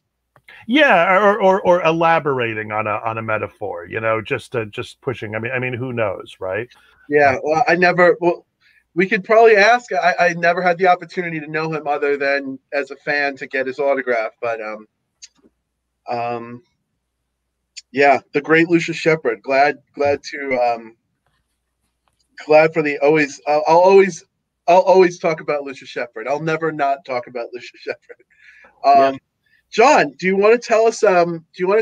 About? I'll give you the solo screen for a minute or two, and then I'll join you. Do you want to start telling us about some of your best of the year, some things that are on your radar, maybe some writers that you think we should be having a look at? Sure, absolutely. I'm going to give you a solo screen. I'm going to be back in just a sec. All right, everybody, he's gone again. Let's get crazy. Dance party. Yeah, I haven't really been doing the amount of reviewing that I had been doing for Locust magazine in years gone by, but I've tried, and this is because of my day job. But in the last couple of years, I still try to do my end of year summary. And in addition to that, after I had finished my end of year summary, which appeared in the February issue of Locus, and which is also I put it up on my blog as well. I read a couple of books after the summary was done that Well, you know how it is. You always miss something, right? And in this case, though, I missed a book called Plain Bad Heroines by Emily Danforth, and a book called It Will Just Be Us by Joe Kaplan, which are just knock it out of the park successes. Plain Bad Heroines, which Paul Tremblay was telling me about. He gave a blurb to the book, and he said, "You got to, when this book comes out, you've got to get this book." And it's this great big doorstopper of a novel. One of the things I said, I put a little write-up about both of these on my blog earlier today. And one of the things I said about Plain Bad Heroines is, when I think of like, oh, big horror novel, right? I think of like 80s style, sort of doorstopper, a large cast of characters, the town's in jeopardy, there's an ancient supernatural evil, this is written in a way that's much more sort of postmodern and playful. The narrative voice, to me, was much more engaging and had much more in common with I don't know, the kinds of things I think about with David Foster Wallace and such. And yeah, it's just an utterly immersive experience. It's the kind of book. I mean, it moves back and forth between past and present. It has footnotes. There's a lot of bees in it, so if bees bother you, and it has this ending that I'm still kind of mulling over. And then Joe Kaplan's "It Will Just Be Us" it is, in comparison, a slimmer novel, but man, it's about this haunted house that is unlike any haunted house I've run into before, in that it's almost it's full of ghosts, and it's full of ghosts' memories, I guess you would say. The narrator and her mother and her sister, who've grown up in this house, who've lived in this house, are used to these things. Oh, there's there's this ancestor, or in fact, there's me when I was 12 years old. It's a beautifully written book. The prose is the kind of prose that's good enough that every now and again you're like, dang, this is really good prose. And it's also extremely unsettling in places. One of those books where again you think, why am I reading this right before bed? Who thought this was a good idea? And which just, in a lot of novels, when you read a lot of horror novels, or I don't know, weird novels, whatever you want to call them, you think to yourself quite often, at least I do, oh man, like almost, how are they going to get out of the situation they've set up? Like they seem to be heading to this really horrifying ending. How are they going to cheat? How are they going to, or what clever way are they going to find to get out of this? And Joe Kaplan does not do that. She goes right for the throat, and past that, it has this terrific ending. I was so impressed with the kind of integrity of the novel, and of her writing. So I would say just these are books that have both come out. I want to say they might have both come out this past October. And there are a lot of great things that came out previously, but I feel like these two things, I feel like they sort of slipped under the radar for me, and I feel like I can't say enough good things about them right now. Yeah, I didn't read that first book you mentioned, but I did. I did read Joe Kaplan's book, either a beta version of it or an advance. And Joe also writes as Joanna Parapinski, and she's a must read for me. If I see her name, I just love. I love her work. I love her work. Yeah, no, it was one of those things where I thought I got to go back and find these stories now, because I have a lot of those different anthologies or years best or whatever, and I think a certain amount of it is online too. And I thought I have to catch up on this writer, because this is someone you'll be in for a treat. Yeah. Yeah, I'll hold up. Some of these books I'll hold up. You may have seen some other stuff on our radar. Have you checked out Sarah Langan's latest yet? Good. Sarah Langan. There's another Langan. What? You're long lost Langan. Yeah, it's something that's on my radar here. Good Neighbors is a great read. Fantastic book as well. I feel like I know I have my copy around here somewhere. Yeah, I'm reading it too, and it's so sharply done. You know, Yeah. the prose is so razor sharp, so fine, and the observation is so fine and so brilliant as well. Yeah. Yeah. Sarah Langan. Yeah. Probably there probably isn't anything she can't do, and that book is just, yeah, just razor sharp observations, and just doing something really really interesting. And it's great. It's great to see that. It's great to see Sarah back. It's great to see a novel from her. People should Yeah. check that out. Um, Here's a book I just got a copy of from Mike Thorne, Shelter of the Damned. I'm really Um, curious about this one. Yeah, yeah. yeah, I had a chance to blow. What did I say? I said something about it. I think rather than reinvent. Oh, I thought. Oh, I said we all need a place of shelter. Mike Thorne asks us, "What if your cherished sanctuary isn't what it seems?" In their iconic Rush song, Subdivisions, Canadian rock band Rush, I think because Mike's Canadian, I quoted Rush, the Nice. suburbs have no charms to soothe the restless dreams of youth. Thorne taps into the rage of suburban youth with this tale of high school friends, bullies, and parents who don't understand. And of course, there are monsters and murder in Shelter for the Damned. The only question left is, will you take the ride Mike Thorne has in store for us and take shelter there? Well, that was kind of a sales pitch, but yeah, this is it's a weird fiction. It's definitely a high school rage bullying mixed in with a real weird fiction speculative element there, and Uh-huh. gorgeous Yeah, cover. yeah, yeah. Um, Many Go ahead. Rush has come to appeal to me a lot more as I've gotten older. So, you Me know, too. Yeah, I couldn't stand Rush, or I didn't understand them when I was yeah, it's right. Like I knew there were people I knew who were like Rush, man, and I was like, oh, come on. And now I'm kind of like, I'm not exactly like Rush, but I'm kind of like Rush, you know? Yeah, I'm interested.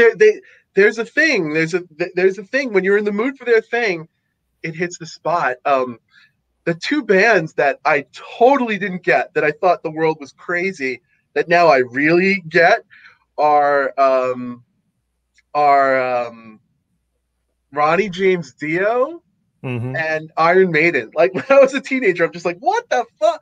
Who the hell? And like maybe I came to metal and hard rock much much later in life. I went from just like, what is that, to like, okay, I get it now. I get it now. Yeah, no, me too. I really came because of my younger son who's a musician, and there was, I mean, I guess I liked some hard rock, but the you know, I don't know, it's funny, right? Because now Black Sabbath doesn't really sound like um they don't sound like heavy metal, like they in the same way that Slayer does. They're so melodic. They're so Yeah. melodic that like I listen to it. It's something beautiful and melodic as like Gojira or some whatever Scandinavian gothic death metal, whatever. Like what was heavy decades ago is now like not like, suddenly Judas Priest doesn't seem so heavy. It seems like sing along, and No, exactly. And I know I've become, because of my son, I've become a very, and the funny thing is that, like, I think to myself, why didn't you like these when you were a kid? And I think part of it was that I grew up like during the Satanic Panic in a very Catholic household, in a very Catholic community. I went to Catholic school, and so yeah, we would have the deacon coming in and telling us about all this music we had to watch out for. And I think also the kids, I was not the most athletic and whatever of kids. So the kids who kind of gave me a hard time all liked AC/DC and Black Sabbath and that. So because of that, I was like, well, that's what those guys like. But okay. Now because of my kid, things like AC/DC and Sabbath, old AC/DC, the Bon Scott stuff. Yeah, yeah. This is amazing stuff, Yeah, it had such feel. Such old ACDC had such whatever else it had like blues, like sort of like hard edged blues, and yeah, with Sabbath, it's just this crazy, crazy stuff. And so yeah, I went to my first Ozzy Osbourne concert with my son like 3 years ago, I think it was. You know, he was playing. Was that He was Jones playing Beach Theater? the Jones Beach Theater. Yeah. Right. You probably drove right by my house. I'm not so far away from Oh you. well, it was the night there was a big storm, and we had gotten tickets, so we were at the very top of the amphitheater. But this big storm, like sort of whatever was fall storm, had blown in. So, for those who don't know, Jones Beach Theater, the theater is actually out over the water, and the people who have the great seats are sitting kind of equal with the water. So if there's any kind of, let's say, a storm, the You get water sprayed. You get sprayed. you know, so we're up at the top freezing to death, and I was like, but at least we're not like those guys. You know? Yeah. Oh man, I've been up in those tops. Like those are really high seats, man. Those are like that theater isn't what it used to be, man. Well, and it became, I think for me, it's I became you know, with as I hit 50 and the territory beyond, like I became sort of worried about the, I don't know, sort of calcification of my own kind of brain and tastes and this sort of stuff. And so I suppose I was almost a little compulsive about, you know, my son was like, listen to this. And I was like, sure, new stuff, you know, and well, what a joy it is. I mean, there's so many joys wrapped up in that sentence. I mean, yeah, just whatever's new to you. I find it so delightful to hear because when I see you on social media posting about your son and the rock music, and I just jumped to a conclusion. I thought for sure that this was a gift that you were giving your son. I think we had talked about this. I thought for sure that you were turning him on to like the music that you love. And I guess just like a wonderful story does, like when you told me that no, like you were getting into it to bond with your son, yeah. I was just like, wow, how amazing is it that your son's turning you on to this stuff, and that you get to bond with your son over it, but that this is new to you. You know, it doesn't matter. A lot of people will give a lot of hipsters will give a shit like, oh, yeah, you're just an old white guy listening to Rush. I'm like, you're gonna take joy. Hey, I listen to everything, but I'm Right. gonna take joy. I'm gonna take joy, and I'm gonna take inspiration from where I find it. And I'm glad we're talking about this because I know we had meant to ask to steer into some of our non-literary influences, but I think we're knee deep into the music part of Yeah, no, and of I that think discussion that, right now. you know, I mean, on the one hand, man, I can't remember if it was Wynton Marsalis, man, who used to do a radio show, and it was about jazz, but he used to quote Duke Ellington saying like, if it sounds good, it is good. That like that's like you know, and that's a really powerful measuring stick, you know, and Yeah, if it sounds good to you, that's great, you know, that's fine. If Rush works for you, so what? Who cares? You know, yeah, like yeah. and so yeah, we've that so I've done a lot of like new wave of British heavy metal with them. So we went to see Judas Priest in concert at the Barclay Center, I think it was in Newark, which was an utterly like it was a trippy experience, man. Oh wow. Well, because once again, we were kind of up in the rafters, you know, but everybody there was like, so first off, I was like, there were guys who were a lot older than me there. And I was like, wow, this is kind of, because you kind of think you're going to a rock show. You're going to be the old man there. But I was like, I think I'm actually the median age here, or possibly a little on the young side, you know? Yeah, yeah.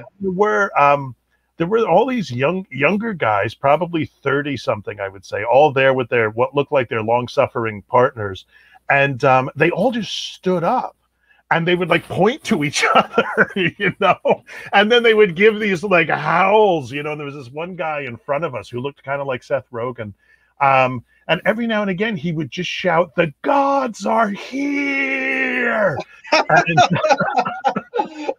and like everybody else would be like, yeah, and I was like, this is wild, this is Yeah. So I hate it when people like, I mean, granted, I don't relish the experience going back to concerts because COVID, like I'm still spooked out by people, but I hear you. I hated it at concerts when like that's part of the joy of concert. I loved it when people went nuts in concerts, I'm like, that's part of the Yeah. electricity of just like, I mean, not like being disgusting, but like No, no, People freaking out and having an experience like that is yeah. like that's so inspiring. That's so part of the live experience, and just the singing. Like if there's ever a part where like everyone's singing on something, that is like Well, no, when Judas Priest came on, before they came on, they had the stage of these big curtains on the stage, um, and you're like, when are they coming? When are they coming? You can hear them, sound check and all this kind of stuff. Anyway, and they played the beginning of War Pigs of Black Sabbath's War Pigs, and everybody sang along at the top of their lungs, yeah. and the whole space is just like vibrating with with what was actually really this really joyous noise, with everybody just like, here we are, man, and they were funny. I think what was funny to me about them, and the same thing when I saw Ozzy actually, was they were both Rob Halford and Ozzy were so sweet. They kept saying, "We love you, thank you so much." So, like you really got the sense that they appreciated their fans. They're still standing after all the bullets a rock star could have That's absolutely true. especially Ozzy, man. Like Ozzy's he's lived quite a life. Like, I've heard so many. Whenever you're feeling sad, you should just listen to Howard Stern interview Ozzy, or listen to an Ozzy interview. It's just there's so much bizarroness and joy. Like Ozzy's like Howard, who is a great interviewer, is like trying to ask Ozzy, and Ozzy's on. He's not trying to stifle him. He's like, Howard, I have no memory making that album. I don't remember any of those years. Right. He's just like, I don't remember it. I don't even. He's like, Howard knew all the history. He's like, you stayed in this hotel. You do. He's right, like, right. Okay. He's like, I've been told that is true. Right. My lawyers have advised me not to answer this line of inquiry. Or actually, probably his wife. Like, more interesting, or just as interesting as Ozzy, is just his wife, Sharon Osbourne, who yeah. Ozzy. Yeah, not even for the comedic, just the behind the scenes mastermind of many a rock career. Yeah. No, absolutely, and I think that's what's fascinating to me is man, at the time, again, this is the 80s I'm talking about here, like Ozzy or Twisted Sister, like they seemed so dangerous, and now I look at them from 40 years later, and they seem like performers. They seem like yeah. How did anybody ever think that Sabbath or any of them were these satanic masterminds or whatever? I mean, look. Well, there was no internet. There was no media. Was much more focused. So like what you put on an album and an album jacket, and the back of a denim jacket was much more of the message, as this 24-hour news. Yeah, and don't get me wrong. I mean, it was deliberately sort of gothic and deliberately sort of over the top. But I listened to Ozzy comes on the radio every now and again, and I'm like, man, listen to those synthesizers. Like there's like it's. Oh God, he did a song with was it Post Malone? He just like I don't know. Like you said, like I listened to what my 14-year-old nephew listens to, and and somehow that came up, and I was like, he's like, yeah, this is the guy that bites bats' heads. I'm like, oh my God, that is Ozzy. It's like, Ozzy's voice, like totally auto-tuned and synth pitch, singing with like Post doing a duet. He's like, yeah, that guy's a great voice. I'm like, wow, that's just yeah, he's an even better voice when you don't auto-tune it. Yeah, but, I mean, it's like you said, not for me, but no, fair enough. If it, there's so much stuff that's not for me, but like if it brings genuine joy to people, I'm down for it. But I'm also down for it because it makes it easier for an uncle to be a gateway drug. I'm like, hey, right. look up this. There's a little bit of this. Here's the truth behind the biting. And there's so much, there's so much stuff coming out of Australia right now. My son is a huge fan. King Gizzard and the Lizard Wizard, right? Who are this insane Australian band, who do these like every every couple of albums they just reinvent themselves. So they just did an album a couple of years ago called Infest the Rat's Nest, I think it is, which is like a kind of speed metal album, but with this big science fiction theme in the best metal sense, you know, where it's all telling a Wow. story about going to other planets. And but then they'll do a psychedelia album, or they'll do an album that's kind of like kind of jazzy. And there's a group called Stonefield, which is also kind of a psychedelic group, and that's four sisters who play together, and a fantastic punk group called Amel and the Sniffers, who are just pure punk. I mean, there's a lot of really exciting stuff, like all over the place. I just discovered this Mongolian band called The Who. Okay, yeah. Yeah, you know, they do like sort of kind of metal with traditional Mongolian instruments, and That's the beauty. Look, there may be some downsides to globalization and homogenizations, but one of the upsides is the way that how music can proliferate in a way that it didn't when we were kids. You know, like there's no way we would have gotten that no, music, but absolutely, now it's like yeah, you can plug in, you can go down rabbit holes, you can plug in, and I think it's good for music. It's definitely good for us listeners. You know, I mean, it's come.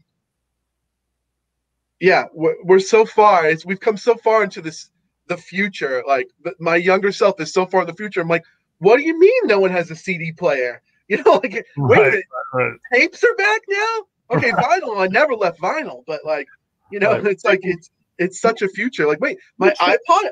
No one uses iPods anymore. Wait, I just made my first playlist. How can this be? You know, like, Right. Well, and it's funny, right? Because on the one hand, like I'm thinking about Lucius, right? To take it back to Lucius, and like I'm like, there are there's this great Australian punk band, and like I feel like Lucius is smiling down, yes, you know, because Lucius was always into that. But you know what you said about Lucius writing about Central America. Lucius was also reading a lot of writers from Central America. I don't know if he read them in Spanish or in translation, but I think that part of what makes his fiction so great, and this is true of Ford too, and most of the people we're talking about, really all the people we're talking about, is the way that they I don't know if you like, if they blend a lot of the material of the American Fantastica, whatever that tradition, with all kinds of other things. And in Lucius's case, I think he had read a lot of Central and South American literature, and so he was kind of mixing that together with the stuff that he was getting in a lot of cases out of like Avram Davidson and people out of the American science fiction tradition and fantasy tradition. wow, yeah, I would have loved to have. I would have loved to have been able a chance to ask him about his process or how it worked. I mean, Yeah, I have. yeah, It was one of the fascinating things, and I've always meant to.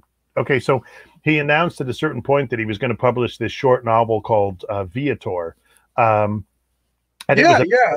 about a ship that had run aground, like aground, like it had gone like 100 yards into the forest, and this guy is on it, and blah blah blah. And he published the novel, and it's this kind of crazy, trippy short novel. Then he edited it. He added like 20,000 words to it and published a new version. And he said that he realized while he was writing it that he felt really, really bad physically and emotionally. And when all was said and done, he just sort of got the book done and he got it into the publisher, but it wasn't what he wanted it to be. And afterwards, he realized he'd been suffering from depression, and so he went back and he kind of redid the book. And I've always meant I have the revised edition. I've just never gotten around to it. But Oh, I wonder which edition I have. Hmm. well, the Nightshade one has which was who published it originally, has like maybe John Piccaccio did the cover, and it's just a ship. The PS Publishing did Viator Plus, which had the revised one. Oh, I have the plus. I have the plus. Yeah. Interesting. Yeah. John, what about your creative process? I hate to say the word. There's the planner and then there's the pantser, both which make me a little itchy. But Are you a planner? Are you a pantser? Are you some combination of both? I think at this point, I think I've always been a pantser, but as you say, right? I mean, that's not it's inadequate, you know, because I find that I have to have like a kind of voice, like I have to have a first line that kind of and it gives me the voice of the story, and then I start going. But I usually have a sense of where the story's headed. And there does come a certain point for most stories where I know, at least I think I know what the end of the story is going to be. And then I write towards that. So I don't really have an outline necessarily, but in the margin, I'll make notes. I'll be Okay. like, oh yeah, you know, what about You have you? a plan. You have a plan at some point, but it's not It's not an outline. It's not a formal yeah. outline. What about you? Pantser or planner? Um different different at different stages of the process. I mean, when I'm writing, when I get down to the point where I'm sitting down and saying I am making a first draft, at that point I am an obsessive planner. If I don't have it all written out, I want to be able to tell you the story before I don't want to be I don't for my process, I don't ever want to be making decisions on the page. Mm-hmm. At least the big decisions. That being said, you know, the cliche of like, okay, the story talks to you. There's so much that changes on the fly, but by the time I'm making I am making a short story, I want to be at the point of where I'm transcribing it, where I can tell you that story. Right. That's opposite of like inspiration. I'm the exact opposite when it comes to inspiration. When I'm not writing, I'm always being inspired, and I'm always looking through the lens of like, all right, things will come to me from a dream, or yeah, or that song, or something. The inspiration part of what, like, oh yeah, like when we were talking, that guy would make a cool story, maybe in that way I'm like a pantser in terms of like, or I'm not. I'll never say no to an idea, or I'll never say no to inspiration. But No, once I come down and I take those inspirations, so I have folders and folders of notes and napkins and things, but I'll go through a sort of a process where all the things that I've never said no to, I'll make a decision and say, okay, this is the best, or this is now ready to go through the meat grinder of craft, and then I become an obsessive planner.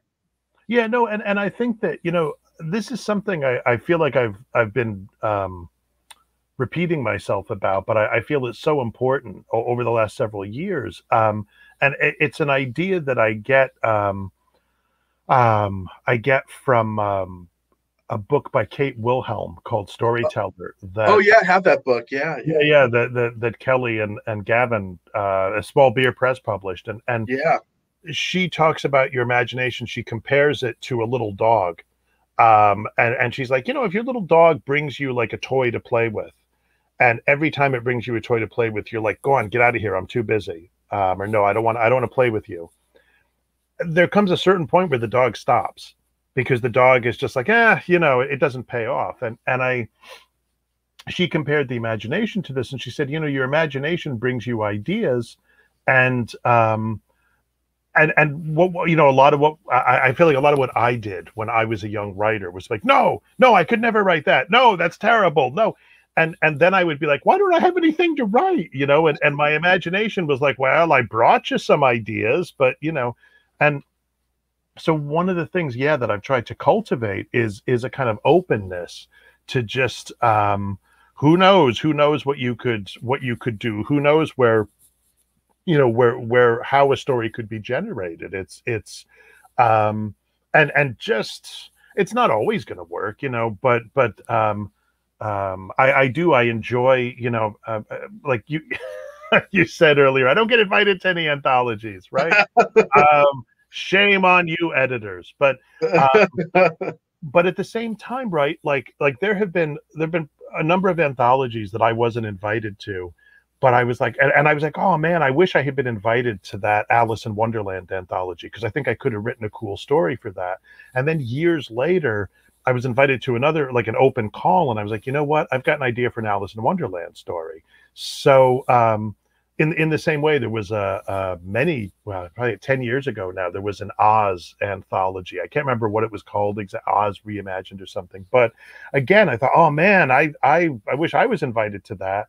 At some point, I'll write that Oz story, you know. So I think that's something else. Like, I think for young writers, actually not even all writers, you know, you don't get invited to something, you're like, I'll get you, you know, but hold on to the idea.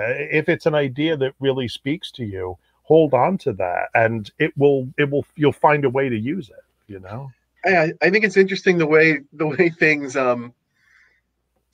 how you said that. Yeah, if your imagination's like a dog, and if you don't, it'll do funny things to you if you don't use it. Like it got to the point where I guess it's like a meme, one of those memes where everything's a meme. You know, you're working on your work in progress. It got to the point where I would just cheat on my work in progress by, all right, I'll cheat on my work in progress by, I'll go down, I'll write one of those stories my imagination gave to me, or Right. you know, I'm not a researcher.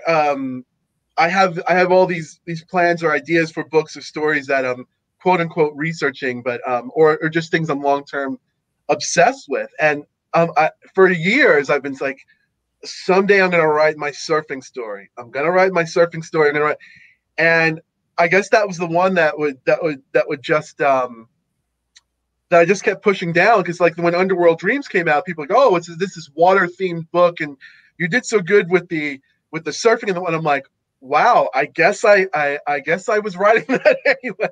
You know, the things that Yeah. you're not writing, like, yeah, like suddenly I felt like, oh, I'll just set this story here, or all right, this guy will be making a surfboard for a living, and suddenly I have a theme of like, wow, why are all these things popping up that you couldn't have done it if it was intentional, right? Like, Yeah. oh, okay, Yeah. I guess that Yeah. was, I was trying to stuff it down for when I felt someday was here, but it would just keep, some of these things keep reappearing in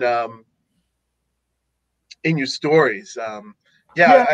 yeah. It's the whole trust your obsession thing, you know. But it's also, I think one of the other things I'm coming around to, like, I feel the same. I have certain stories where I'm like, haven't done the research to write that one. I don't know if I'm ready to write that one. And increasingly there, I'm like, you know what, write it, because life is short. And just do the, you will do the research, write the story, and, you know, do the research. You'll do it along the way or whatever. But you know, kind of while you've got the idea, do something with the idea. And you know, maybe you won't finish it. I mean, that's certainly, I have a few stories that are unfinished. Like, okay, I'll get back to those, but at least they're in some kind of form to start with. Yeah, some any I have some books before it gets too late in the show that I just want to put up there. Absolutely. A great book from last year, The Invention of Ghosts by Gwendolyn Christ. She's Oh, terrific. yeah, she's really great. This one in particular is a great one. Um, I think you have a story in here which I haven't gotten to yet, but then Ina Efris is a Yes, writer to watch. Have, she is terrific. She is just like nothing else. Yeah, yeah, she's great. her she's only had a couple of stories. Man, are they great? Man, is she great? Ina Efris, must buy. Yeah. Really, that's someone. One of my few must buy writers, and yeah, let's hear it for weird horror. I'm looking forward to diving into this and hope that that book does really well. Um, Douglas Wynne, the wind in my heart, a beautiful. We were talking about noir, and Yeah, yeah. this is a supernatural noir book. It's hard boiled. It's set in New York. Um, a real wonderful Tibetan element that you don't see very much. Does deals with Tibetan lore, Tibetan supernatural aspects, and kind of reminded me favorably. It had that Angel Heart vibe going on. Mm. Okay, there's a mystery, there's a hard boiled, there's a supernatural. So yeah, that's just some good stuff that's been on my radar. Any other good things on your radar, John? Oh, so many. You know, like I look around at all these books that I've ordered. You know, it's like, when am I Yeah. gonna? I've started reading this one. Stephen Graham Jones's forthcoming "My Heart Is a Chainsaw." How am I doing? Yeah. You know, Stephen's just man, he's so good. The Only Good Indians, I think, is a contemporary classic. I mean, that just bowled me over. I really love Mongrels too, and I think Mongrels is probably a contemporary classic too. They're very different books. I got an advanced reading copy of Gemma Files' new collection, In This Endlessness Our End, and Gemma is a force of nature, man. I mean, she has just you know, it's interesting, right? Because in the late 90s, she published a couple of collections of stories, Kissing Carrion and The Worm in Every Tongue. She won the International Horror Guild Award. And then for a few years, you know, she was having her son, and she was teaching, I think it took her. She wrote a lot of fan fiction. She wrote, and that fan fiction ultimately became the Hexslinger trilogy, the novels that kind of brought her back into her own writing, and then of course experimental film, which is another. It's funny, like The Only Good Indians is another, I think, contemporary classic, and her stories have been appearing everywhere. She's another, for me, she's another one of those, what we're talking about, you know, sort of must buy readers. Yeah. I'm going to put you on solo to finish up that thought, and I'm going to be right back while you. Yeah, sure. I'll also. Michael Sisko, the great Michael Sisko, has a new collection of stories coming out called Anti-Societies. And Sisko is he's a fantastic reader. If you've never seen Sisko read, look up a video of him reading. It's a fantastic experience. I don't know. I don't know. Elizabeth Hand is about the only other kind of performer reader that I think really holds a candle to Sisko. He's such he so inhabits, I guess I want to say, the stories that he's reading. But as a writer, he's just an utterly, I mean, he fits in with our whole weird crowd, but he is so much his own thing. And he does what he does with just this astonishing integrity. You know, each book is different from the book that came before, and it pleases me. I think actually, yeah, both Michael's book and Gemma's book are being put out by Grimscribe Press, and good for them. That's a strong, a strong. Grimscribe, they're doing great. They're doing great work, and I'm really excited to read that Sisko collection. I only saw Sisko read once, and it was at a reading where you were reading as well, in Queens. It was that the Ghouls of Yule, and man, Sisko, you're not kidding by saying that he really is his own beast. He has this real subtle thing going on where it's a lot of it is in the body language and the facial expressions, where suddenly you realize, like, you don't think, like, sometimes you see a performer, like there's some people who like Robert Shearman, or some other people, like you're like, oh wow, this guy's a performer, like this guy's a pro. Sisko, like, it's very disarming and very subtle, where then suddenly you realize how it's like that it is almost like a one man show going on, where he was reading that. I don't know if it's a published story yet. He was reading. It's in this collection. The one about the hand. The Hand of Glory. Hand of Glory. Hand of Glory. And it was sly. It was. I don't like I'm like, I don't like chocolate in my peanut butter. I don't like humor in my horror, but that was that had a sly humor to it that just had me. That story was hypnotic, you know. He's a great. Really underappreciated. I feel underappreciated writer. I don't know if this is true or not, but I feel like if we were in some civilized country, like Sisko would be, like everyone would know who he was, and you know, he would have some big university appointment and all this kind of stuff. You know, further proof we are in the wrong timeline, right? Like, of what? Thanks again, Large Hadron Collider. Thanks again. Yeah. Somewhere there's another world where Right. It's another world where the where the election stuff turned out, 2016 election turned out differently. where COVID where turned out. David Bowie and Prince are alive and we're Yes, all yes, thriving. they're all in there. Yeah. Oh man. John, do you want to field some? Should we? We're getting near the 2 hour mark. Should we get near wrapping it up? Do we want to read some more? Do we want to ask more questions, or do we want to start wrapping it up? Well, let me. I would love to read the beginning of this story by you, if Yeah, that's yeah. okay. I'm down to move into this hour here. I just wanted to check in with you, and why don't you read a little bit from that of whichever one it's going to be, and we'll see if we're feeling like we can read a little bit more from Fang. It So let's turn it yeah. over to you. Okay. So I'm getting to like this. I'm getting to like just the whole screen. All right, all right. Back to John. So this is the first story in Dan's collection. It's called "How to Stay Afloat When Drowning," and once again, I'm just going to read the first couple of pages of it. Montauk, New York. I figured slipping away to the bar would be a good way to escape the table's cringe-inducing conversation. But I can still see Uncle Roy and Allison laughing it up with the client and our hired boat captain among the litter of cracked lobster shells and half-eaten fish platters. The bartender sees me coming and is ready with another rum and coke. The night wind blows a gust of clean ocean air into the dock's aroma of fried food and cigarette smoke.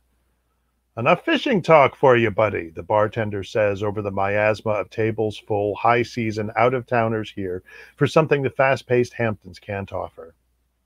He knocks on the wooden bar top and collects the dollar bills pinned under the tea light burning in a thick shot glass. I prefer my meals without talk of buckets of blood and guts, I say. Thank you very much. From over my shoulder, a laugh joins the murmur of lapping waves audible in the second before the next classic rock song kicks in on the tinny speakers. The bartender and I both turn to look at the woman on the stool next to me. She's in a long sundress and a green army surplus jacket despite June's warmth. There's no makeup on her young face, but she doesn't come across as young. The way her lithe frame is comfortably parked on the bar stool speaks of years. I think there's something unusual about her forehead, but it's just the glow from the light strings hanging above the bar, flashing on and off her face. What's so funny? I ask. She's staring past me at the water. I don't think she's going to answer. Everyone knows the real way to chum for sharks is to cut yourself from nape to navel and let your guts spill out, she says. I expect her to laugh again or at least smile. She doesn't. The bartender winks at me and steps over to serve an old Italian man who's come up to the bar. We're talking metaphorically here, right? I say. Spill, as in spill into life, your life, my life, not into the water, right? Sure, yeah, sure, she says blankly. I feel like I've disappointed her, and she's searching my face for a hint of the answer she wanted me to say. I know I should be uncomfortable with the way her gaze remains on me, but I'm flush with excitement. Come on, you know what I mean, she says. I don't know what she means, but I smile like I do. I'm not really one for chumming, I say. But you're bleeding all over the place. There's a splash from bait fish jumping below. You better look out. There may be sharks about, I half sing. It's her turn to smile at me with no idea of what I'm talking about. Sorry, but my singing's terrible. I know, I say. The real lyric is dogs, not sharks, though. Never mind. I get it, she says. Sharks smell blood, like some people smell weakness. Well, stop there. Oh wow. Wow. Did you catch did you know the song that's referencing?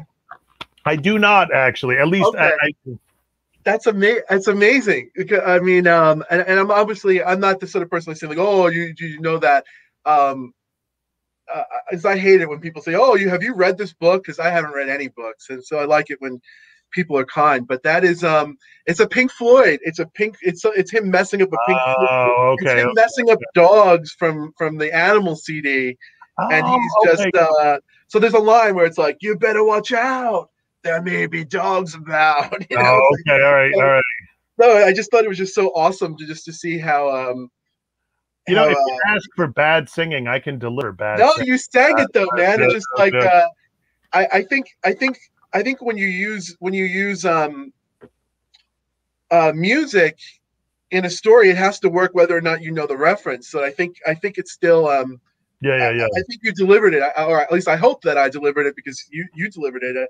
It was a pleasure to hear you read that. Thank you so much. No, tell us about the story. Tell us about. I mean, this is, you know, it's funny that you were talking about the aquatic themes and you were talking about the surfboard and all this um and yeah, you know, it's funny. I feel like growing up in the '70s, in this case, like, you know, Jaws, right? Like sharks. You know, sharks have been a big part. I feel like of our culture for, yeah, for like a half century almost, or thereabouts, because of the movie and the attendant and all the movies that have come since that time, all the shark movies and all the concern with actually, but ocean, like ocean horror stories. I mean, there's a much longer tradition of them, isn't there? So anyway, so what were you thinking? Yeah, no, there's a huge tradition of them, and it's still going. Like I think Ellen Datlow just put out not very long ago the whole anthology, Devil in the Deep Blue Sea, or Yeah, yeah, an anthology of. I think you have a story in that one, if I do. I'm not Yeah, yeah. mistaken. But you know, there's going back to what we were talking about when I took those first two books out. The two stories that are like number one and number two in for me are The Jaguar Hunter by Lucius Shepard, and the other story that does it for me is called Because Their Skins Are Finer by Tanith Lee. Okay. And that was in Dreams of Dark and Light. It turns out that's a Selkie story, but I didn't know what a Selkie was when I read it, and it's another repentant hunter. So I mean, I think ultimately the first inklings of an idea, I wanted to write. I wanted to write because their skins are finer. I mean, I just wanted to write that story, but not write that story. Yeah, yeah, sure. And the story was me trying to find my way in writing, knowing I wanted to write a story that dealt with the violence of hunting without being on the nose, right? Right, So I mean, that was the pantsing part, right? That was the part that when you have something that's clawing at you, clawing at you, clawing at you, and how does it eventually become into a story? So the things, you know, things that I had experienced in life was, yeah, like seeing, you know, some of the memories that people have were real things, like seeing the shark taken out of the surf and being beaten, of seeing the way that um, being there, seeing the way a shark is killed, and just the absolute violence of that.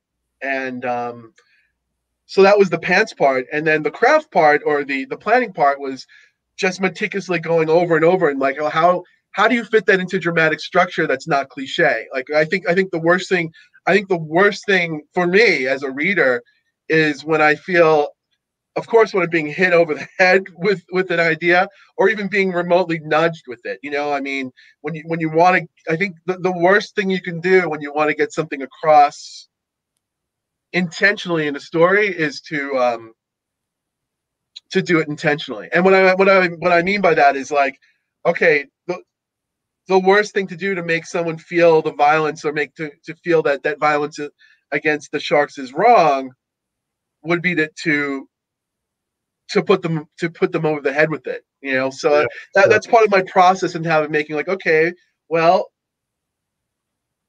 that will inform the choices of who these characters are and what the lens is I'm seeing them through. So yeah, so that's how that came about. Some of the other things, like, yeah, like when you put them up in a mirror up against some of the other stories in the book, you realize, wow, okay, maybe I didn't really intend this to be, okay, it's another water story, or another another story with surf. Yeah, I was yeah. at a reader con, and Tim Powers, someone was showing like the endings of his books to him, and they said, Tim, is this another ending of a book where two people get in a boat and go across the lake? And he's like, really? How many times did I do that? I didn't mean Right. to. There's a great novel by David Lodge. Oh man, I'm trying to think. He's a sort of loose trilogy. He's an English writer who writes these kind of comedies and Small World, I think it is. Anyway, and there's this one writer, and this guy has run has like done a sort of computer analysis of his prose, and he sort of mapped out the words that he uses in his prose, and it like paralyzes the guy because he's like, Oh, it's whereas I don't know. Anyway, yeah. it, it's funny though because the personal, like, there's a small anecdote. When my son was small, we used to watch the Croc Hunter, who would do all this conservation stuff, right? And one of them, they were out in a boat not too far off the Australian coast, and they discovered a shark that had its fins had been cut from it, and then it had just been left to die. And it's part of making shark fin soup. And he was outraged, my son. He was so offended, and he was in first grade, and he went up to his room and he wrote this angry poem, and he went Wow. into school the next day, and before anything could get going, he was like, I have something I need to read. And he got up and read this poem, and the teacher was just like, whoa, but it's It's offensive. It's offensive. well, and there's something that's kind of fascinating. I feel like or how to put this? It's something I think that's fascinating to me about what you do in the story about making the shark sympathetic. Making the predator, because I kind of feel like with wolves, right? I mean, a wolf could be really frightening if a wolf were galloping towards you, but they're cute. They're like dogs. They're like German shepherds. Sharks, man, there's just like we. Maybe because of Jaws, Quint's monologue about the dead eyes and all this kind of stuff. But I feel like we really see them that way. We see them as just these frightening creatures that just all they want to do is eat us. It's and I gather that's not the case. So there's something that's interesting about extending sympathy to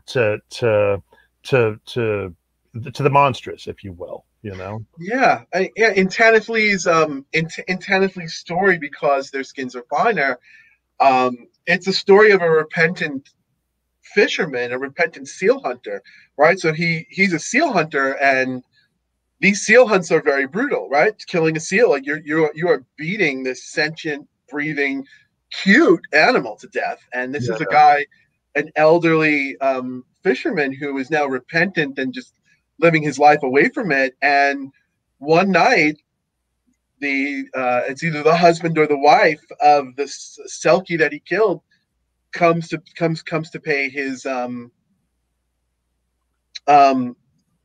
comes to give him his comeuppance, but I didn't want to have that dynamic. But yeah, you can playing around with expectations and sympathies. I think it's really hard to do, but it's satisfying when you're able to pull it off, right? And have a mythology, or have a rules, or having things operating in a certain way. Um, so different elements sit into some different roles in Yeah, different yeah, ways. they assume a sort of different, and it's, I think that the temptation, right, is just to flip it, and I think that's And that doesn't even work out, right? It has to, having it being shades of gray, like a Scorsese character of like, yeah, okay. I mean, there's still murder and there's still death in here, but it's almost like uh the anti-hero, or the lovable rogue, or the lovable villain in some way, right? Like, there's people, like, what do people like? Everything comes back to Kelly Link for me. Like, Kelly Link is like, okay, yeah, maybe we like people who are the best. Maybe we like people who play by the rules. Maybe we like people who break the rules, right? So like, even if we still have these sharks Like there were rules of sharks going on in this story. Right, right, right. It's like Chris, right that could either appeal to you or not appeal to you. So your Scorsese remark made me think of like now Joe Pesci is a shark. Do I amuse you? Do you think I swim funny? Am I swimming funny? Is this too? Oh Well, man. speaking of fangs, before we wrap it up, do you want to I want to read a little bit from your title story and ask you about it, Children of the Fang. How's that sound? Sure, absolutely. Okay, You so you take the screen. Wipe me out. I'm gonna take the screen and we'll do our dance party right here. So yeah, before we wrap it up, again, this is John's latest collection, Children of the Fang and Other Genealogies, and I wanted to read from the title story. Again, I'm just really on this kick of just showing how John he tells the stories within the story. So if you haven't read the title story yet, Children of the Fang, it's actually a remarkable story for reasons other that I'm going to point out right now. But one of the remarkable things going on in this very fun and unique story is there's a character of the grandpa.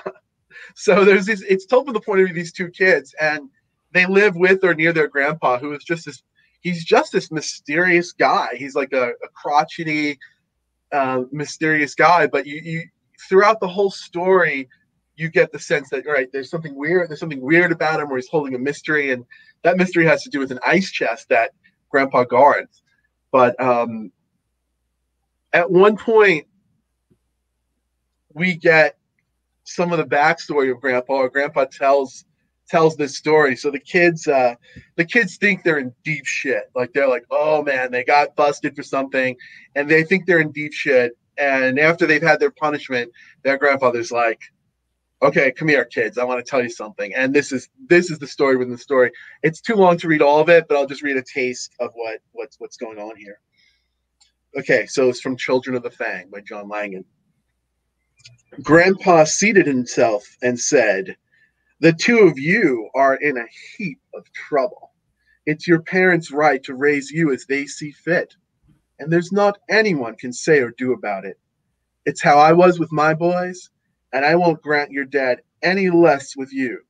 Joshua, they don't take too kindly to you walloping the one girl and trying for the other. And Rachel, they're tarring you with some of the same brush in case you had anything to do with putting your brother up to it. These days, folks tend to take a dim view of one youngster raising his hand against another, especially if it's a girl. Your dad would say I'm wrong. Times have changed. But rest assured, if those had been two boys you'd gone after, the tone of the recent discussions you've been involved in would have been different. I can't intervene with your parents, but there's nothing that says I can't have a few words with you. So, when I was a tad older than the two of you, I went everywhere and did everything with my cousin, Julius Augustus. Some name, I know. It was the smartest thing about him.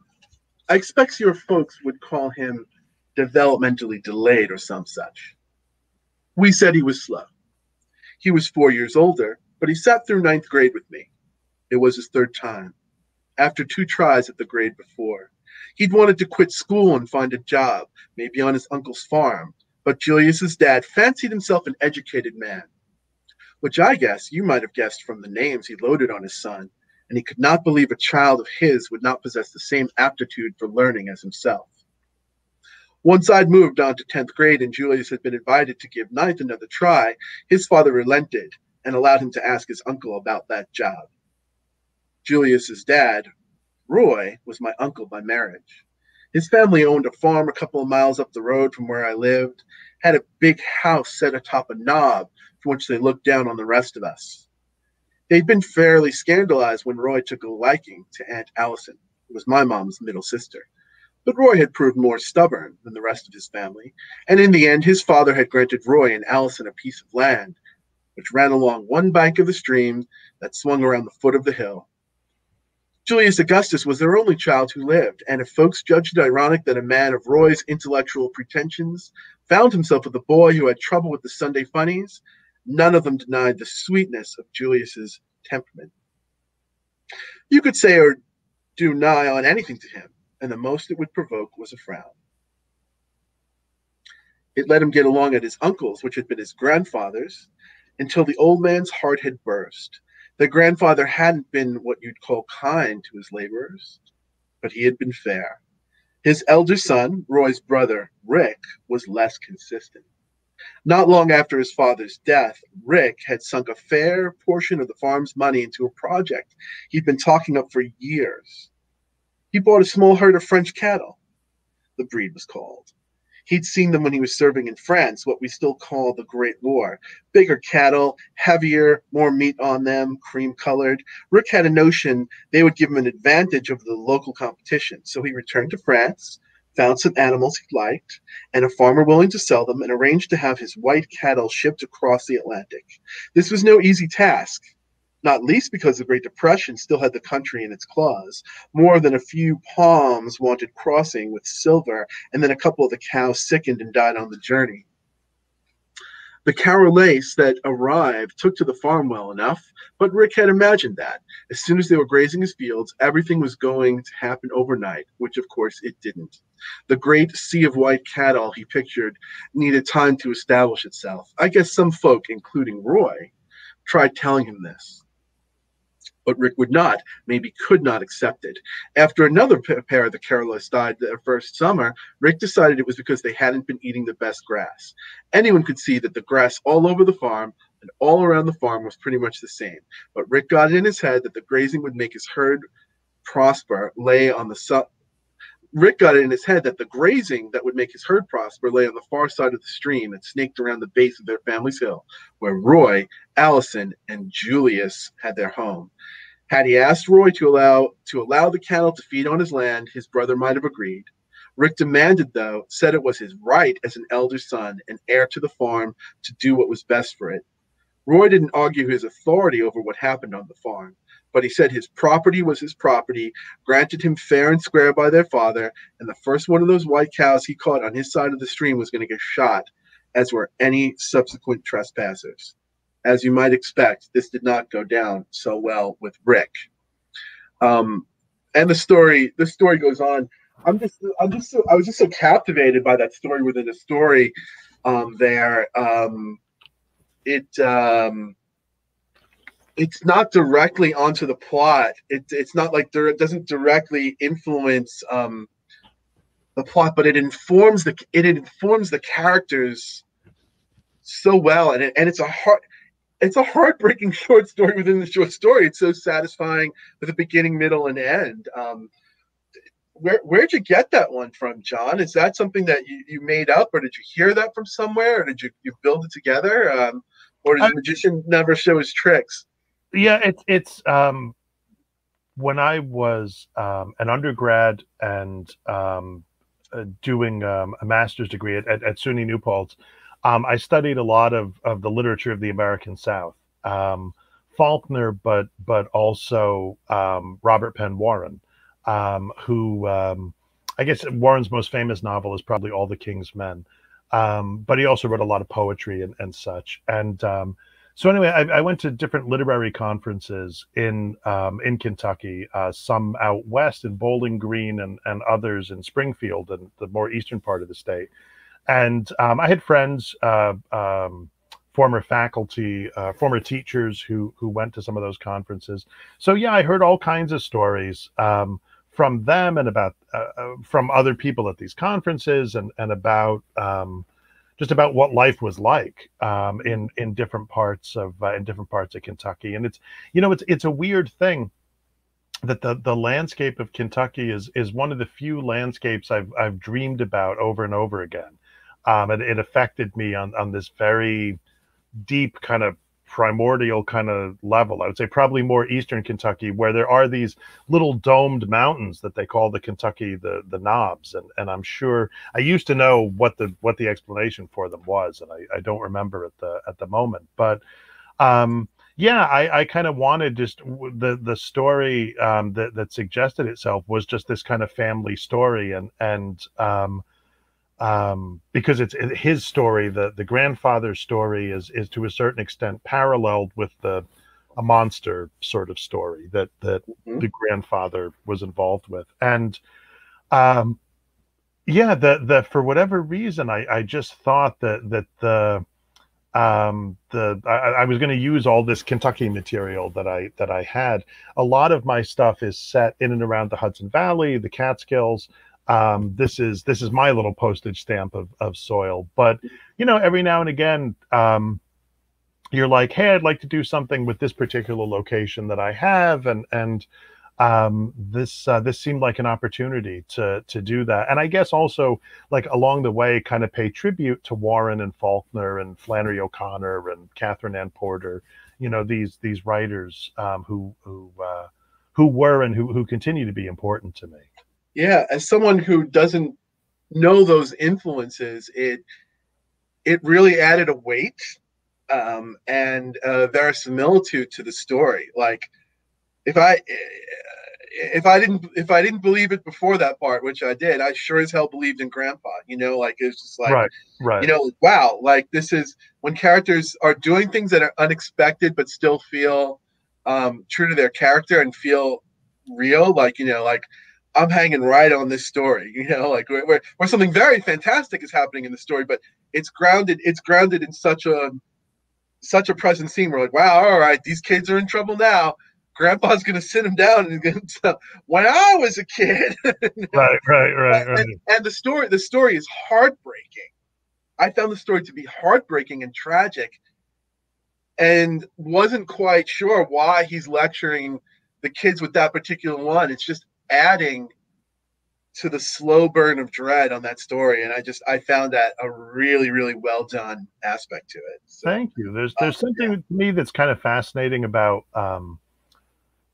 really exploring a character, I guess, about really trying to map the interior of a character, or at least some of the interior of the character. And I guess in part because the grandfather has done some pretty terrible things, I was looking to kind of, I guess to a certain extent, to sketch out a psychology that would allow you to do those things, um and so I think that was part of it, probably. Was I'm thinking, oh my God, so this guy does this particular, or this sort of series of things that are really awful. Who would do such a thing? And it was like, sort of like working backwards. and it's even more tragic to see someone who has tragedy in their past and succumb to it in a way, and that didn't, right. Like there are plenty of stories of people who've had incredibly oppressive pasts and still became awesome people, and right. And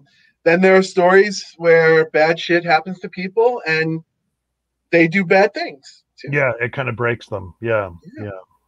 So yeah, children, title story, Children of the Fang, and the title story of Children of the Fang and Other Genealogies. It's out now from Word Horde, and that's the note. That's the message. If we can leave one message with anyone still with us, is that don't let those bad things break you. Right? I mean, No, no. The message we want to leave is buy our books. That's right. Sorry, right. Yeah, we went over this, man. It's marketing. It's all marketing. It's branding. Come on. Oh my God.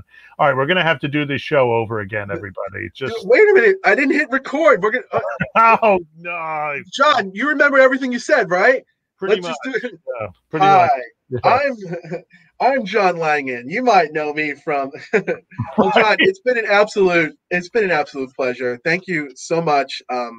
Thank you, Yeah, and thank you to our audience. Thank you to yeah, everybody who hung in there. We yeah. After I hit end, stick around after I end the broadcast. We'll stick around. Don't rush off. But thanks to everyone who came, and right, thank you so much. Check out Children of the Fang from Word Horde. That's out now, and Underworld Dreams is out now from Leve Press. So um, don't let anything break your resolve to buy our books. Absolutely. That's yeah, yeah. I'll take my feeble attempt at a inspirational feel good phrase. We'll turn it into capitalism. No, but seriously, thanks so much Hmm. for thanks so much for hanging out.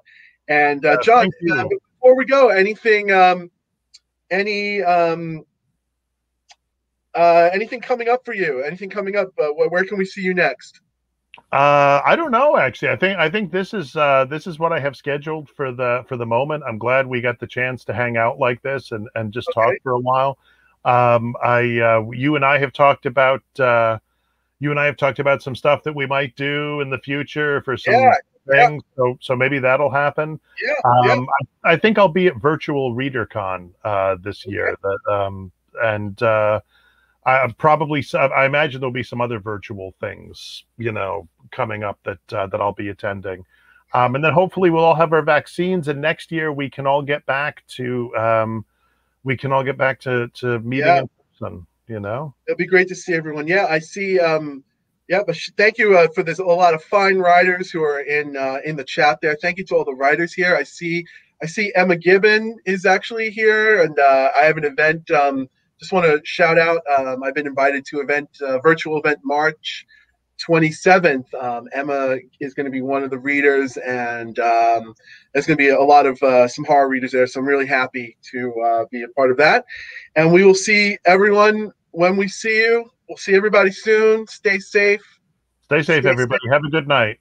Have a great night, everyone. Thank you so much.